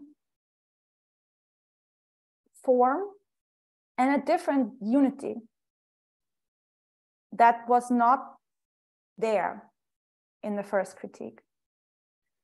And that's, I think, one of the very interesting things about the third critique, that yes, things diversify and things change and things are put into motion. And we're no longer merely talking about the mind, we're talking about what he calls the Gemüt. And we are no longer even, polemically put, in a world of subjects and objects.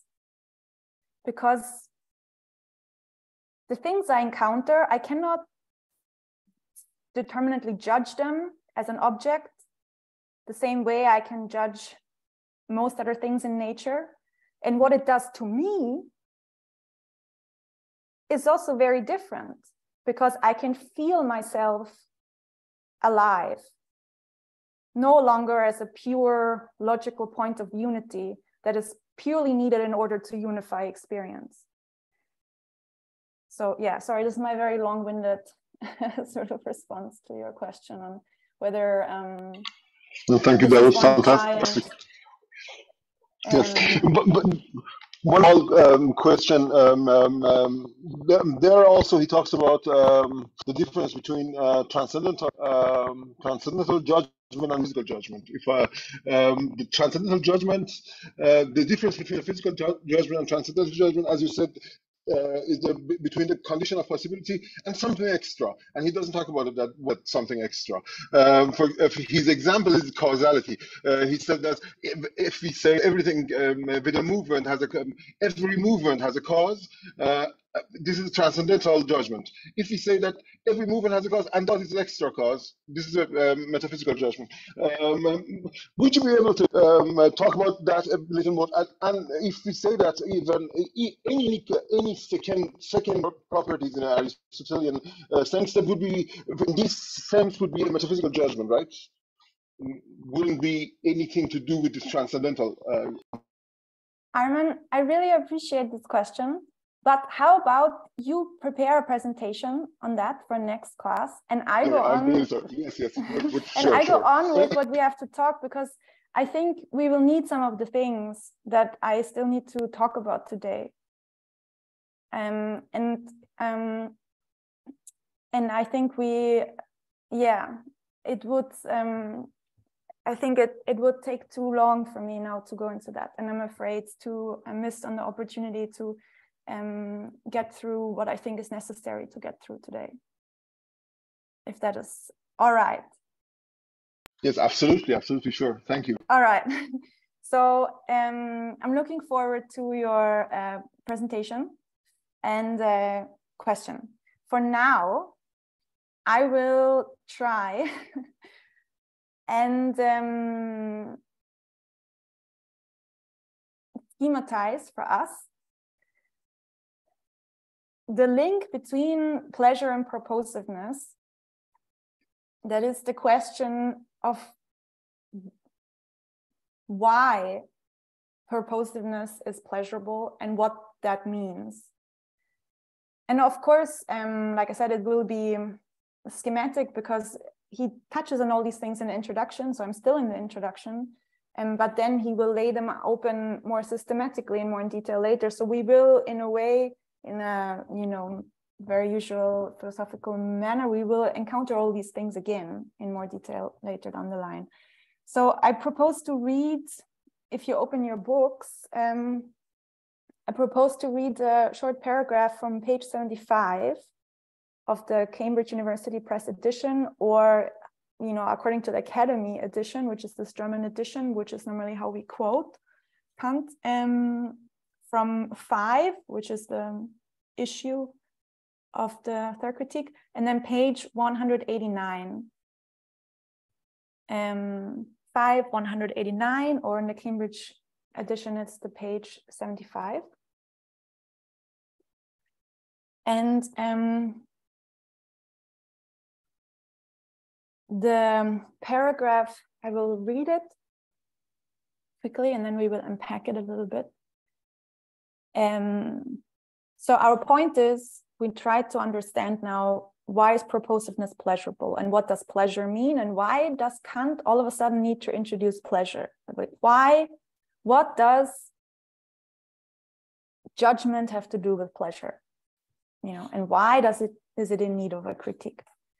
So he writes, however, the subjective aspect in a representation, which cannot become an element of cognition at all,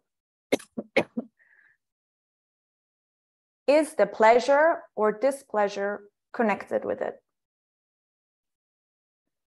For through this, I cognize nothing in the object of the representation, although it can well be the effect of some cognition or other. Now, the purposiveness of a thing, insofar as it is represented in perception, is also not a property of the object itself, for such a thing cannot be perceived, although it can be derived from a cognition of things. Thus, the purposiveness that precedes the cognition of an object, which is immediately connected with it, even without wanting to use the representation of it for a cognition, is the subjective aspect of it that cannot become an element of cognition at all.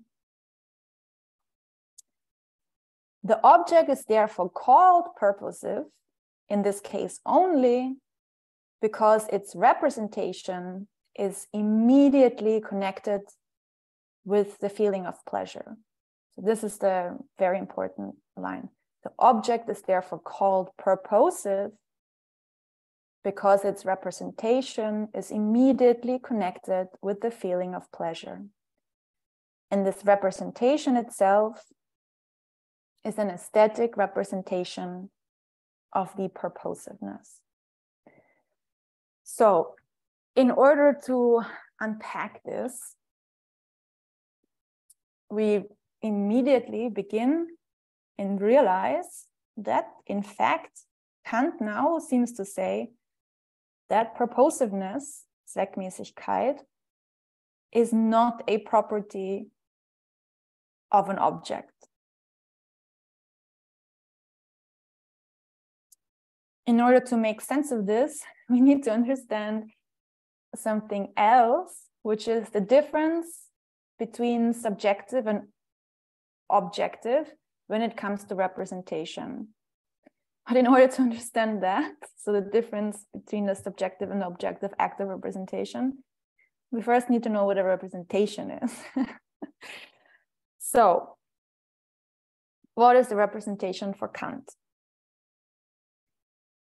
You can write a PhD dissertation on this, but in the most basic sense, the German word that he uses is Vorstellung, so to place something in front of myself, which is translated as representation in English, even though someone like Bergson pointed out that it should properly be called presentation because it is not a repetition of something.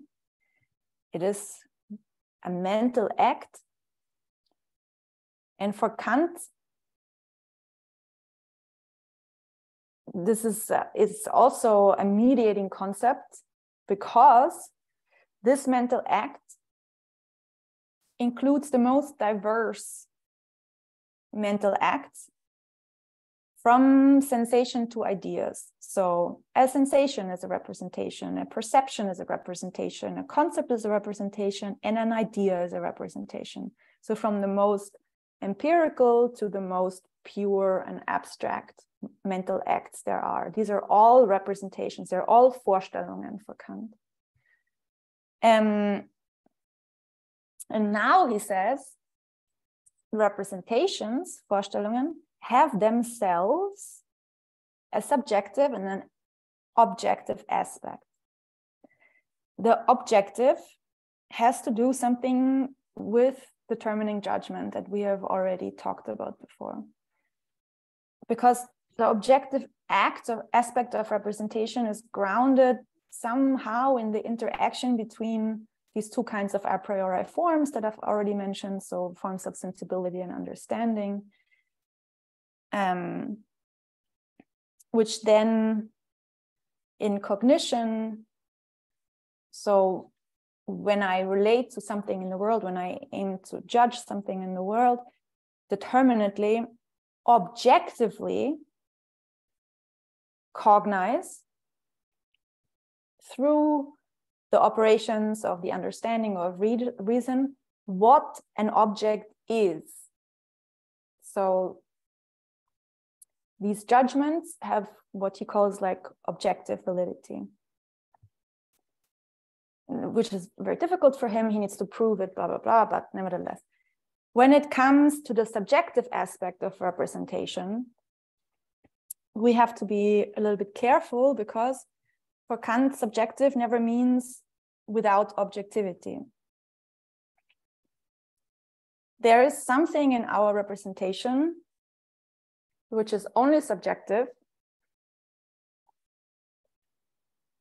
And this very subjective aspect of representation, we now learn, is in what is interrogated in the critique of the power of judgment.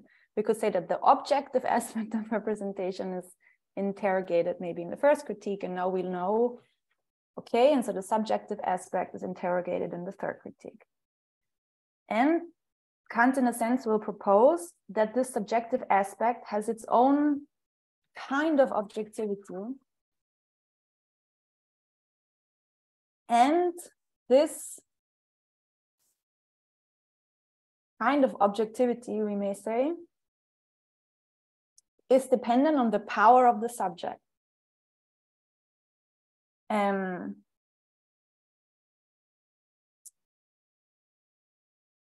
So,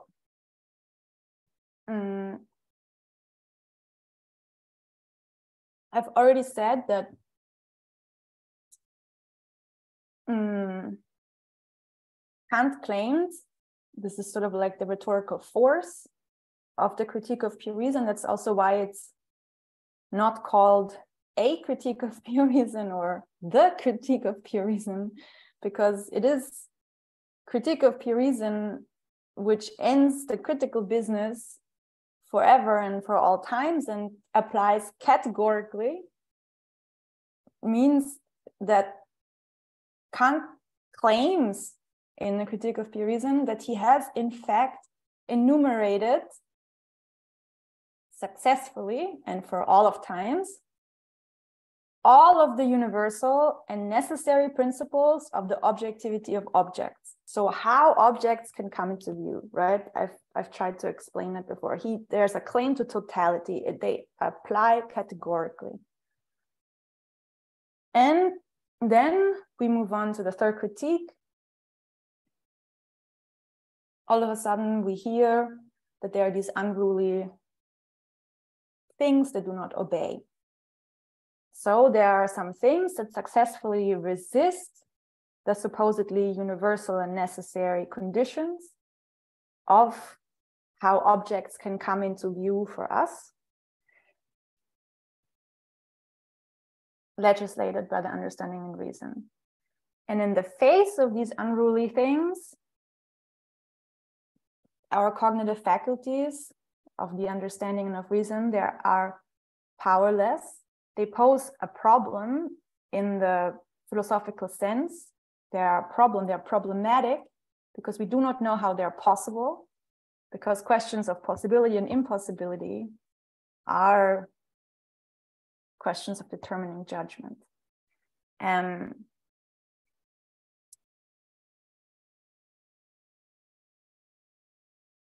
So, nevertheless, we can meet them, we can be surprised by them, we can call them beautiful.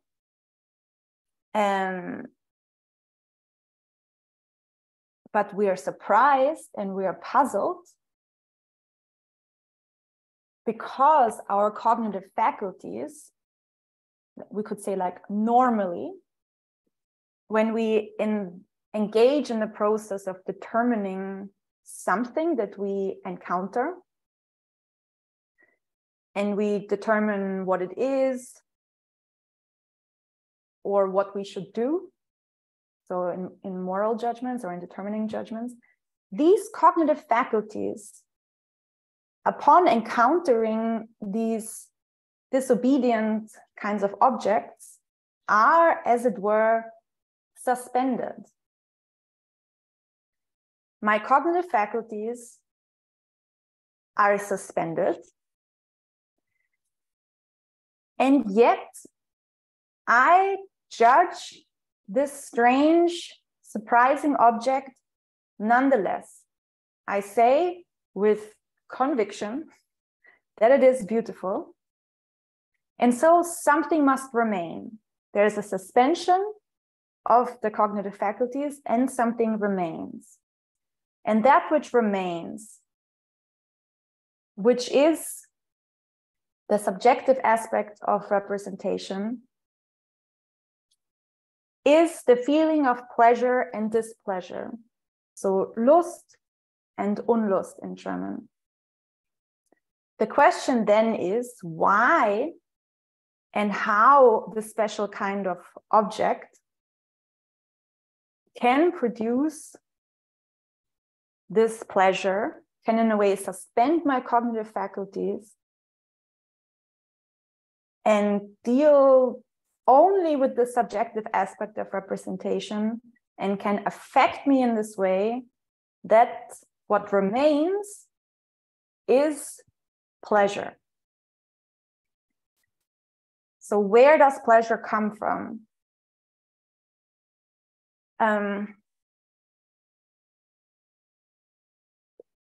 Upon encountering, as I said, and I think I cannot sort of like stress that enough because it's really important, I encounter one of those objects and I'm puzzled, right?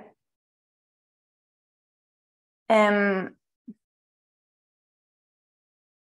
puzzled because the object does not obey the laws or the forms of the understanding, and my a priori laws, these forms are powerless, and my cognitive faculties are suspended. And what does it mean to suspend the cognitive faculties then? They are, interestingly enough, suspended from their use. And what is a use? It means that, and in a way, this is much of the work of the first critique, is to lay open the relationship between the different faculties to one another. So, in intuition is how the world comes to us. It provides the matter, and then the a priori forms of intuition are sort of like a first container in which it can appear, but the a priori forms are already pre-structured by the forms of unity of the understanding. And the power of imagination is sort of like the lever, but it gets the law from the understanding, which is itself dependent on reason. So there are these very complicated sort of like, one could even say like it's like a quasi-machine in which, different faculties gain their law from another faculty, and so are sort of like dependent on one another and sort of like engaged in this process of judging. And when we encounter one of those things, my faculties are suspended from their use, their normal use, their own ends, so what they should do, what some other faculty or law tells them to do, as well as their usual hierarchical relation to one another. And just to point out that this notion of suspension is like Aufhebung, this, is like Schiller really articulated that very well. And so, yeah, it's a colored reading that I'm proposing here, but I think it really makes sense. I think he really sort of understood something very important there. So I encounter these special kind of objects, and my cognitive faculties are suspended. They do not have a purpose anymore. So in a strange sort of way, the purposive form of these special kinds of objects suspends the purpose of my cognitive faculties. And they are no longer engaged in their normal relations of hierarchies, of giving the law to each other, of depending on each other, of working under one another. But in fact, Kant tells us that they engage in a play. They play with each other, my cognitive faculties. They are suspended from the difficult task of determinately judging, and they are set free to engage in a free interplay. So there's a special kind of object which allows my faculties to play. And it is this feeling of playing of the faculties freely. There's no like bossy child and one obedient child in the mind. It's like free kind of dance. This play is pleasurable. Not any object can do that. Not any object throws me back to myself, as it were, suspends my faculties and frees them from their purpose and sets them free to play. So this pleasure, this feeling of lust and unlust, in a way expresses a certain kind of suitability of these special kinds of objects to my cognitive faculties. On a certain way, they are disobedient, so they do not behave, and they do not fit, and they do not suit the way that the objects of the natural sciences, of the physical world, seem to conform and fit into, but we can discuss whether they really do, into these universal forms. And obviously, we are all readers of lots of philosophy of the 20th century, which is a philosophy of difference, which focuses on everything that does not fit into these universal containers. So we can talk about that. But there's a different suitability when it comes to these special kinds of objects. It is not the suitability of determination, of this kind of like feeling of fitting, of something like clicking into the universal forms, which allows me to subsume particulars under universals. Because this suitability is the law of obedience, like I said before, of phenomena, of matter, the matter of cognition, to the forms that I have. Here we're talking about a different kind of suitability, a free suitability, a certain kind of harmony. The beautiful denotes a special kind of object which suspends and frees my cognitive faculties from their purpose and allows me to reflect, because this is the word he uses, onto myself, whereby my cognitive faculties engage in a self-organized, because now there's no faculty stronger than the other. They seem to somehow fit together in a free, harmonious, horizontal way, we could say. They engage in this kind of free relationship with one another, not unlike what we could say we imagine might be the form of organization of these special kinds of things we see. We cannot be sure it's the same, but there seems to be some kind of analogy anyways in how Kant describes it. These things have their own form, no one gives them their form, no one whips them into order. And also all of a sudden my cognitive faculties, there are no more hierarchies and they sort of like engage in this harmonious. In German, we have this word reigen, like circular dance or like a play. But of course, the problem that Kant needs to confront, and which in a way is at the center of the third critique, is the following. Pleasure, lust, has hitherto never been accepted as a transcendental element. And this point is indeed crucial, because how can pleasure be the subject of a critique? Which, according to Kant, a critique always needs to delineate and secure They're transcendental conditions of possibility of something. So of nature, or of objects in the first critique, or of freedom, or, you know, of a moral act in the second critique. Normally, pleasure depends on the subject. It is worldly, it is empirical, relative, pathological, you know, you name it, but it is not pure and it is not transcendental. So how can this pleasure, which seems to, we can now already see, seems to be the ground of reflective judgment,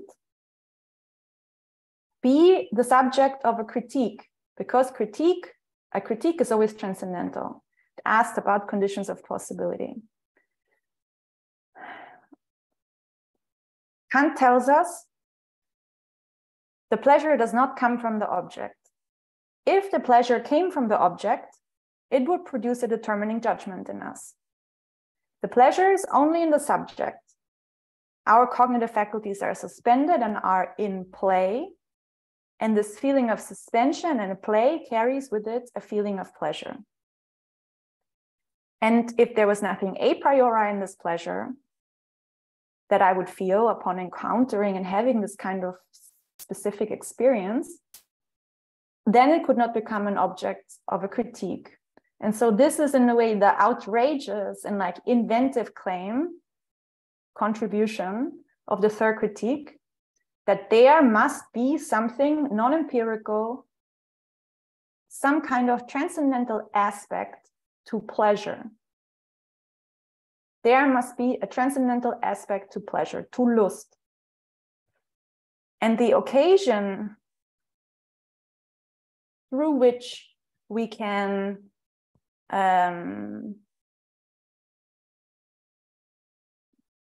feel this transcendental pleasure is rare, but not that rare. There's a special kind of object, like I've already said, natural and artistic beauties and the living thing. Well, actually the living thing will not give us pleasure, but we discover the pleasure in natural and artistic beauty. And this pleasure must somehow be transcendental. It must be a priori. It must be pure. And yet, it is neither a cognitive principle of the understanding, nor a practical principle for our will. Pleasure appears to be a principle for the power of judgment, and thus provides an object, possible object, a necessary object for a third critique. And this is what sets the third critique apart from the first two critiques. The first critique is obviously called critique of pure reason. So it's a critique of reason, of pure reason, of theoretical reason. The second critique is a critique of practical reason. And the third critique is a critique of the power of judgment.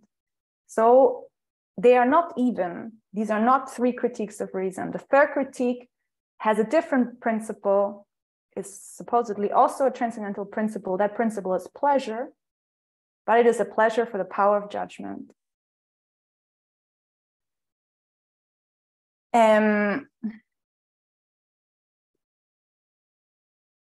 Okay, it is very late. This is always the problem in my seminars. I'm very sorry for that. I'm bad at organizing time. I always prepare way too much. I propose to do the following. I propose to continue a little bit down this road on pleasure and move on to Derrida, and move my third and fourth points, so structure of the analytic of the beautiful and discussion of paragraphs 1 to 9, to the next seminar. And hopefully then we will have like 5 minutes to a little bit talk about pleasure. But we have touched upon these, in a way, 4 claims of these moments of the analytic of the beautiful anyways already in the discussion. It would just have been sort of like trace it out a little bit more. And we will do that next time. And I will try to be more schematic than today. So, as I said, Derrida thought about this Kantian invention of transcendental pleasure in a book called The Truth in Painting from 1978. And there he proposes to read the Third Critique as most of all a work on pleasure. And this pleasure for someone like Derrida, you know, a child of the 20th century and etc., for him is this pleasure that Kant is talking about is very strict and has, in a way, he proposes, has to do without enjoyment. And I'm going to read a short passage from The Truth in Painting from page 45 of the English translation in case you want to look it up. So he writes, "Now you have to know what you're talking about, what intrinsically concerns the value beauty, and what remains external to your immanent sense of beauty, intrinsic and extrinsic beauty. This permanent requirement to distinguish between the internal or proper sense and the circumstance of the object being talked about organizes all philosophical discourses on art, the meaning of art and meaning as such, from Plato to Hegel, Husserl, and Heidegger. This requirement presupposes a discourse on the limit between the inside and the outside of the art object. Here, a discourse on the frame." I'm just quickly going to put it in the chat in case you want to look it up. So, what is Derrida telling us here? There is, he says, a permanent requirement to distinguish between the immanent and the intrinsic when it comes to the art object. So there's, he says, or he seems to suggest, there's an internal, a proper sense of pleasure. And then there is what Derrida in his discourse, in his idiom, calls a metaphorical pleasure, which only gains its meaning in relation to this intrinsic pleasure. Is dependent on the intrinsic pure pleasure. The problem of delineating pleasure, of a discourse on pleasure, thus seemingly, he says, in the history of art, always opposes proper to the metaphorical, the intrinsic to the extrinsic, and in Kant's case, a proper pleasure to a metaphorical pleasure. And pleasure, for Kant, and I'm sorry I haven't talked about that yet, but he will, one of the moments of the analytic is to say that pleasure is disinterested, so I'm not interested in the existence of the object, so I don't want to eat it, I don't want to do anything with it. I will talk about that next time. So the proper pleasure is disinterested, pure, and the metaphorical pleasure, the one that is dependent on the proper pleasure, would be interested pleasure, so physical pleasures and destruction and this kind of stuff.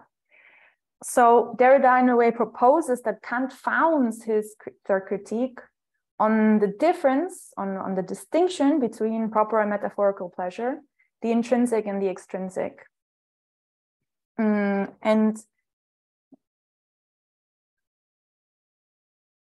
And so the move that Kant is supposedly doing, this is Derrida's reading, and I think it's very ingenious, and that's why I'm proposing is that, I'm introducing it to you, is that Derrida says what Kant did was to, in a way, change what counts to be as the intrinsic pleasure and what counts to be as metaphorical pleasure. Prior to Kant, he seems to be saying pleasure was always worldly and pathological, and then we could engage in certain ideas about reading and philosophy, etc., etc. But what Kant did in the third critique was to say, no, the proper pleasure, the intrinsic pleasure, is this transcendental pleasure, and all other pleasures are in fact derivative of this intrinsic pleasure. This is the kind of move that Kant made in the third critique. And all these other pleasures, including the agreeable, which Kant will talk about, and the morally good, and like all these other things, the worldly pleasures, they only make sense from now on in their meaning in relation to this transcendental pleasure, this proper pleasure. And so how has he managed to do that? So the reference for all other pleasures for Kant from the third critique onwards is this aesthetic transcendental pleasure. And it's premised on the existence of beautiful things.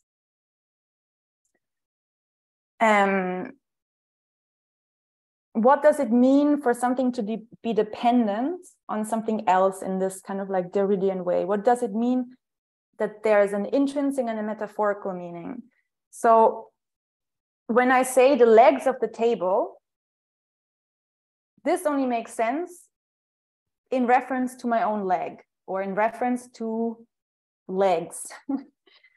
And it becomes clear that legs of the table are a metaphorical use of leg, which gains its meaning in relation to, well, in most cases, one's own leg.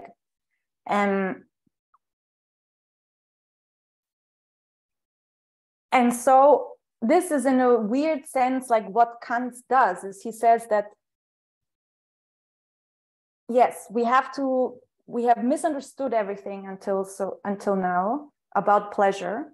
We have thought that pleasure and satisfaction, and we could also say like drives and all of these things, have nothing transcendental or pure intrinsic about them. And he makes them into objects of transcendental status. You can say he makes them into transcendental problems and proposes that they are to be subjected to a transcendental critique. And Derrida says, this is Kant's achievement. Pleasure, from Kant onwards, is disinterested and pure, and all other senses of pleasure are metaphorical. And so he has inverted the meaning between the proper and the metaphorical. I'm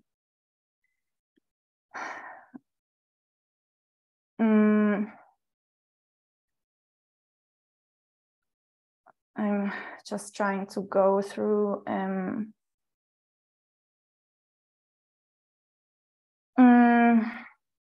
it is because of this inversion of pleasure proper that aesthetics, in the way that Kant proposed it, which is also a rather young discipline that starts with Baumgarten, for those of you who are like familiar with aesthetic philosophy, was, properly speaking, not an object of philosophical inquiry. Pleasure used to belong to the irrational, not the rational, to the empirical, an essential part of our existence, and could maybe be addressed in an anthropology or something like that. It was not a philosophical object proper, because the particular, the irrational, the empirical were not treated philosophically because they belong to the theory of the senses. And so for Kant to propose that the beautiful can become a philosophical object, he had to somehow, this is what Derrida proposes, invert the proper and the metaphorical meaning of pleasure, and thereby transform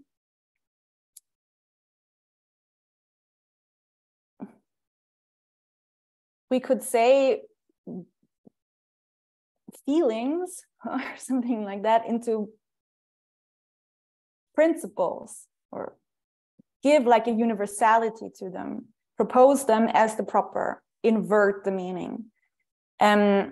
And Derrida's point, in fact, goes further, because he seems to suggest that all great discourses on art do that.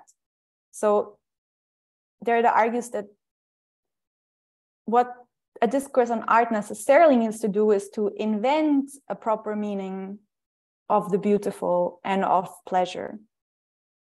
Because in order to give the beautiful the status of a philosophical object proper, which, you know, was Kant's intention, he only can claim that freedom in nature is possible if he can also prove that the beautiful, which is one of those examples of freedom in nature, is a proper philosophical object.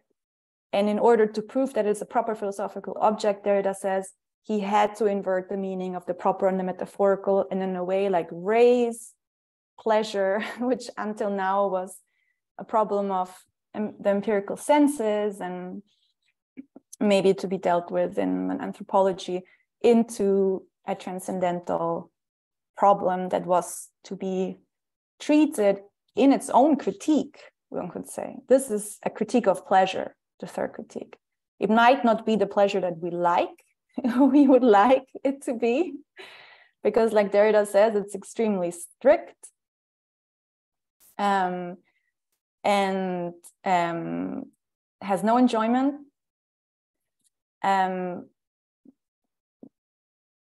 But he managed to invert it like that.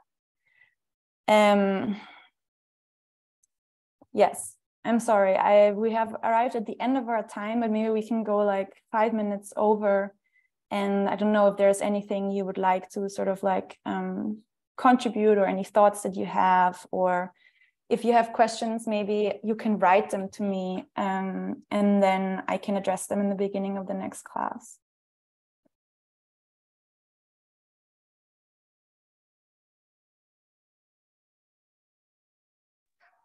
If I may ask, actually, just very quickly. Initially, I was thinking about like this purposiveness in connection with the regulative ideas. I'm not sure how much it is correct right now, but I just want to have a discussion with you on that. So in the first critique, we have the faculty of understanding, and we have the faculty of reason. Actually, you know, the faculty of reason kind of organizes the concept of understanding, and there is a kind of a focal point, like organizes them and gives that focal point, which is this purposiveness. Like you don't, because these are unconditioned, you never cognize them, so they're not really empirical objects. So I get the impression that actually we actually talk about the same purposiveness kind of here. But when you say something like, let's say, like suspension, kind of things like that, I get a little bit like, maybe are we in a different, like when I say what? Sorry, I didn't understand. When I say what, you get the feeling we're not different? Yeah, suspension of the faculties. So is it like the suspension of, let's say we have three regulative ideas. When we say this suspension of faculties, is it like, you know, we kind of confuse our ideas and we have to kind of reorganize them? Or maybe you can tell me more about that at your earliest convenience. I mean, in a way, you've gotten right down to the point. And again, to answer this question, I have to sort of like look a lot in advance, but it doesn't matter. I will just briefly do it.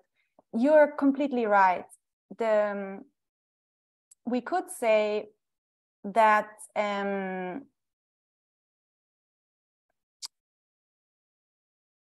you know, another word for purposiveness is the system. And we have that in the first critique. And the system is organized according to these ideas. That's the function of ideas, to help us systematize our knowledge, right, into a whole. And science is dependent on this whole, on the systematicity.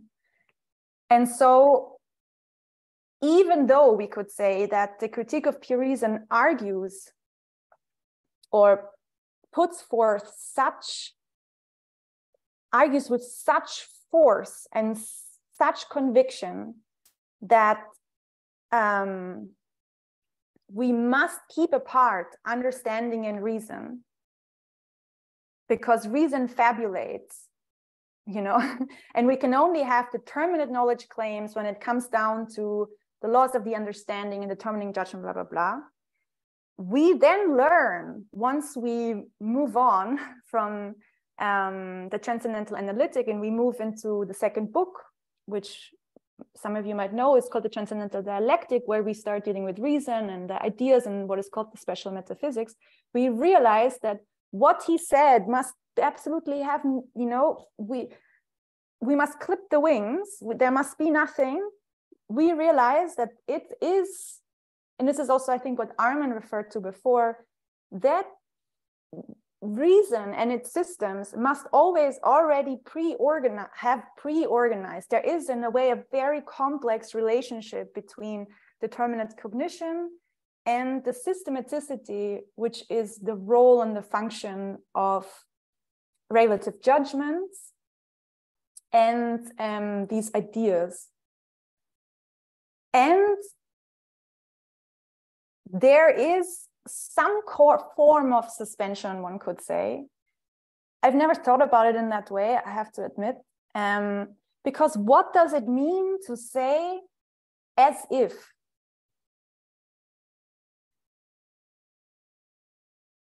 But today, also because I do not have, like I said, I did not really think about that in quite that way before, but my intuition is, or I would like to propose, but we can talk about that more next time, that this is a very different kind of suspension. We will encounter this as if, you know, next seminar and many, many, many times more. There will also be restrictions, very strong restrictions about what we can say about the beautiful and about the living thing. But the path that he proposes in the critique of the power of judgment, in the third critique, is very different, because, and this is one of the problems of reading the two books not in relation to each other, because in many respects, these more systematic concerns, they will appear in the second part of the third critique. But in order for the second part of the third critique to make any sense, they are dependent on something very important, which the first part reveals to us. There is something that we need aesthetic judgment for when it comes to teleological judgment, which will have a more direct relationship to the question of the system and regulative judgment. And that is that you will see that he will propose that this purposive form and this feeling of play and this strange suitability that these special kinds of objects have for me, it will fill me with the feeling and a sense that seems to have a very strong existential meaning for the subject, and I would say for the person called Kant, namely that I am in the right place. This is a very strange thing, because someone like Hans Blumenberg, like, you know, he said it's very strange, like teleology was nearly dead with the Enlightenment, and then out of nowhere Kant decides to resurrect it with this feeling of, you know, all this talk about teleological judgment, purposiveness, and having this idea that somehow the world and must have been arranged for me in relation to me. There's some kind of harmony. I am indeed in the right place, equipped with the right. Sorry, I'm just going to quickly finish. And so even though I have this experience only in relation to particular objects, I will be able to extend this. And this is what he will call a technics of nature. And yeah, sorry. Yes, Gabriel. Yeah. So it's all about being at home. Yeah. So, but at the same time, Kant should not so misuse these regulative ideas to complete the picture and give us this unity. And whole problem, I think, is there. At first, he prohibits it, but then flows. I don't know. I should read it right now. I think it's something in the third critic. Yeah, so I have this intuition. But yeah, so yeah, I wanted to comment please. Yeah, like I said, I mean, this is like the Hegelian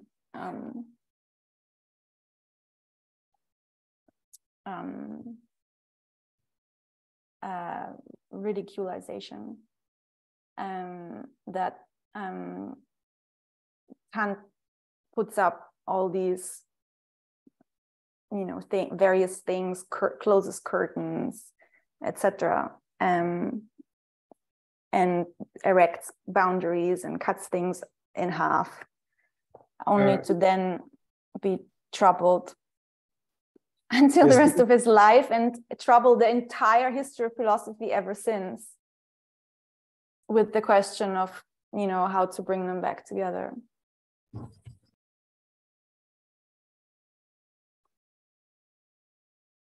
Maybe this is a good way to conclude for today. If you have more questions, please write them to me, and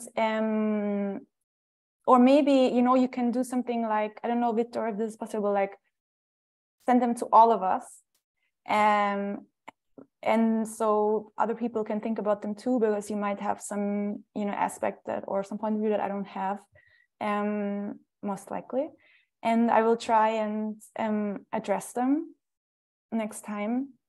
And yeah, I'm very sorry that I never made it out of the introduction, but I do think we have gotten quite a good take on the introduction now. And I think you covered pretty well. I mean, it was really good. Victor, they should send it to you, and then you send it to everyone. No, why is better to you? Yeah, I don't think you have to do that. That might be too much work, but it's just, I think everyone might have, or Victor, what you could do is you could send an email to all of us, and so then we can press reply all. That's fine. I can do that. All right, cool. All right. And I will also talk with Victor quickly about sending around a sheet where you can say in what seminar you want to do a presentation. And maybe actually, if you have a question, you can present that question as your presentation if you are to do a presentation. Because like I said, I would like to have the presentations not as a chore, but if there's something, you know, you don't understand, then that might be the, in fact, best starting point to go on a little excursion and let us come along with you. And we have only 3 seminars, so if there's like 1 or 2 presentations in each seminar, I think that's cool. And like I said, try to be like as precise as possible. We don't need introductions, like, you know, we will all have read it. Like, focus on the line that you think makes no sense, or focus on the line that you think captures everything in the best way, or focus on the line that you think Heidegger responds to, was interpolated by, or introduce the line that you think Rancière misunderstood, something like that. All right. Thank you so much for reading the third critique with me, and allowing me to revisit it. And thank you. Thank you. Thanks. This was great. Have a good evening. Thank you. Bye. Thank you.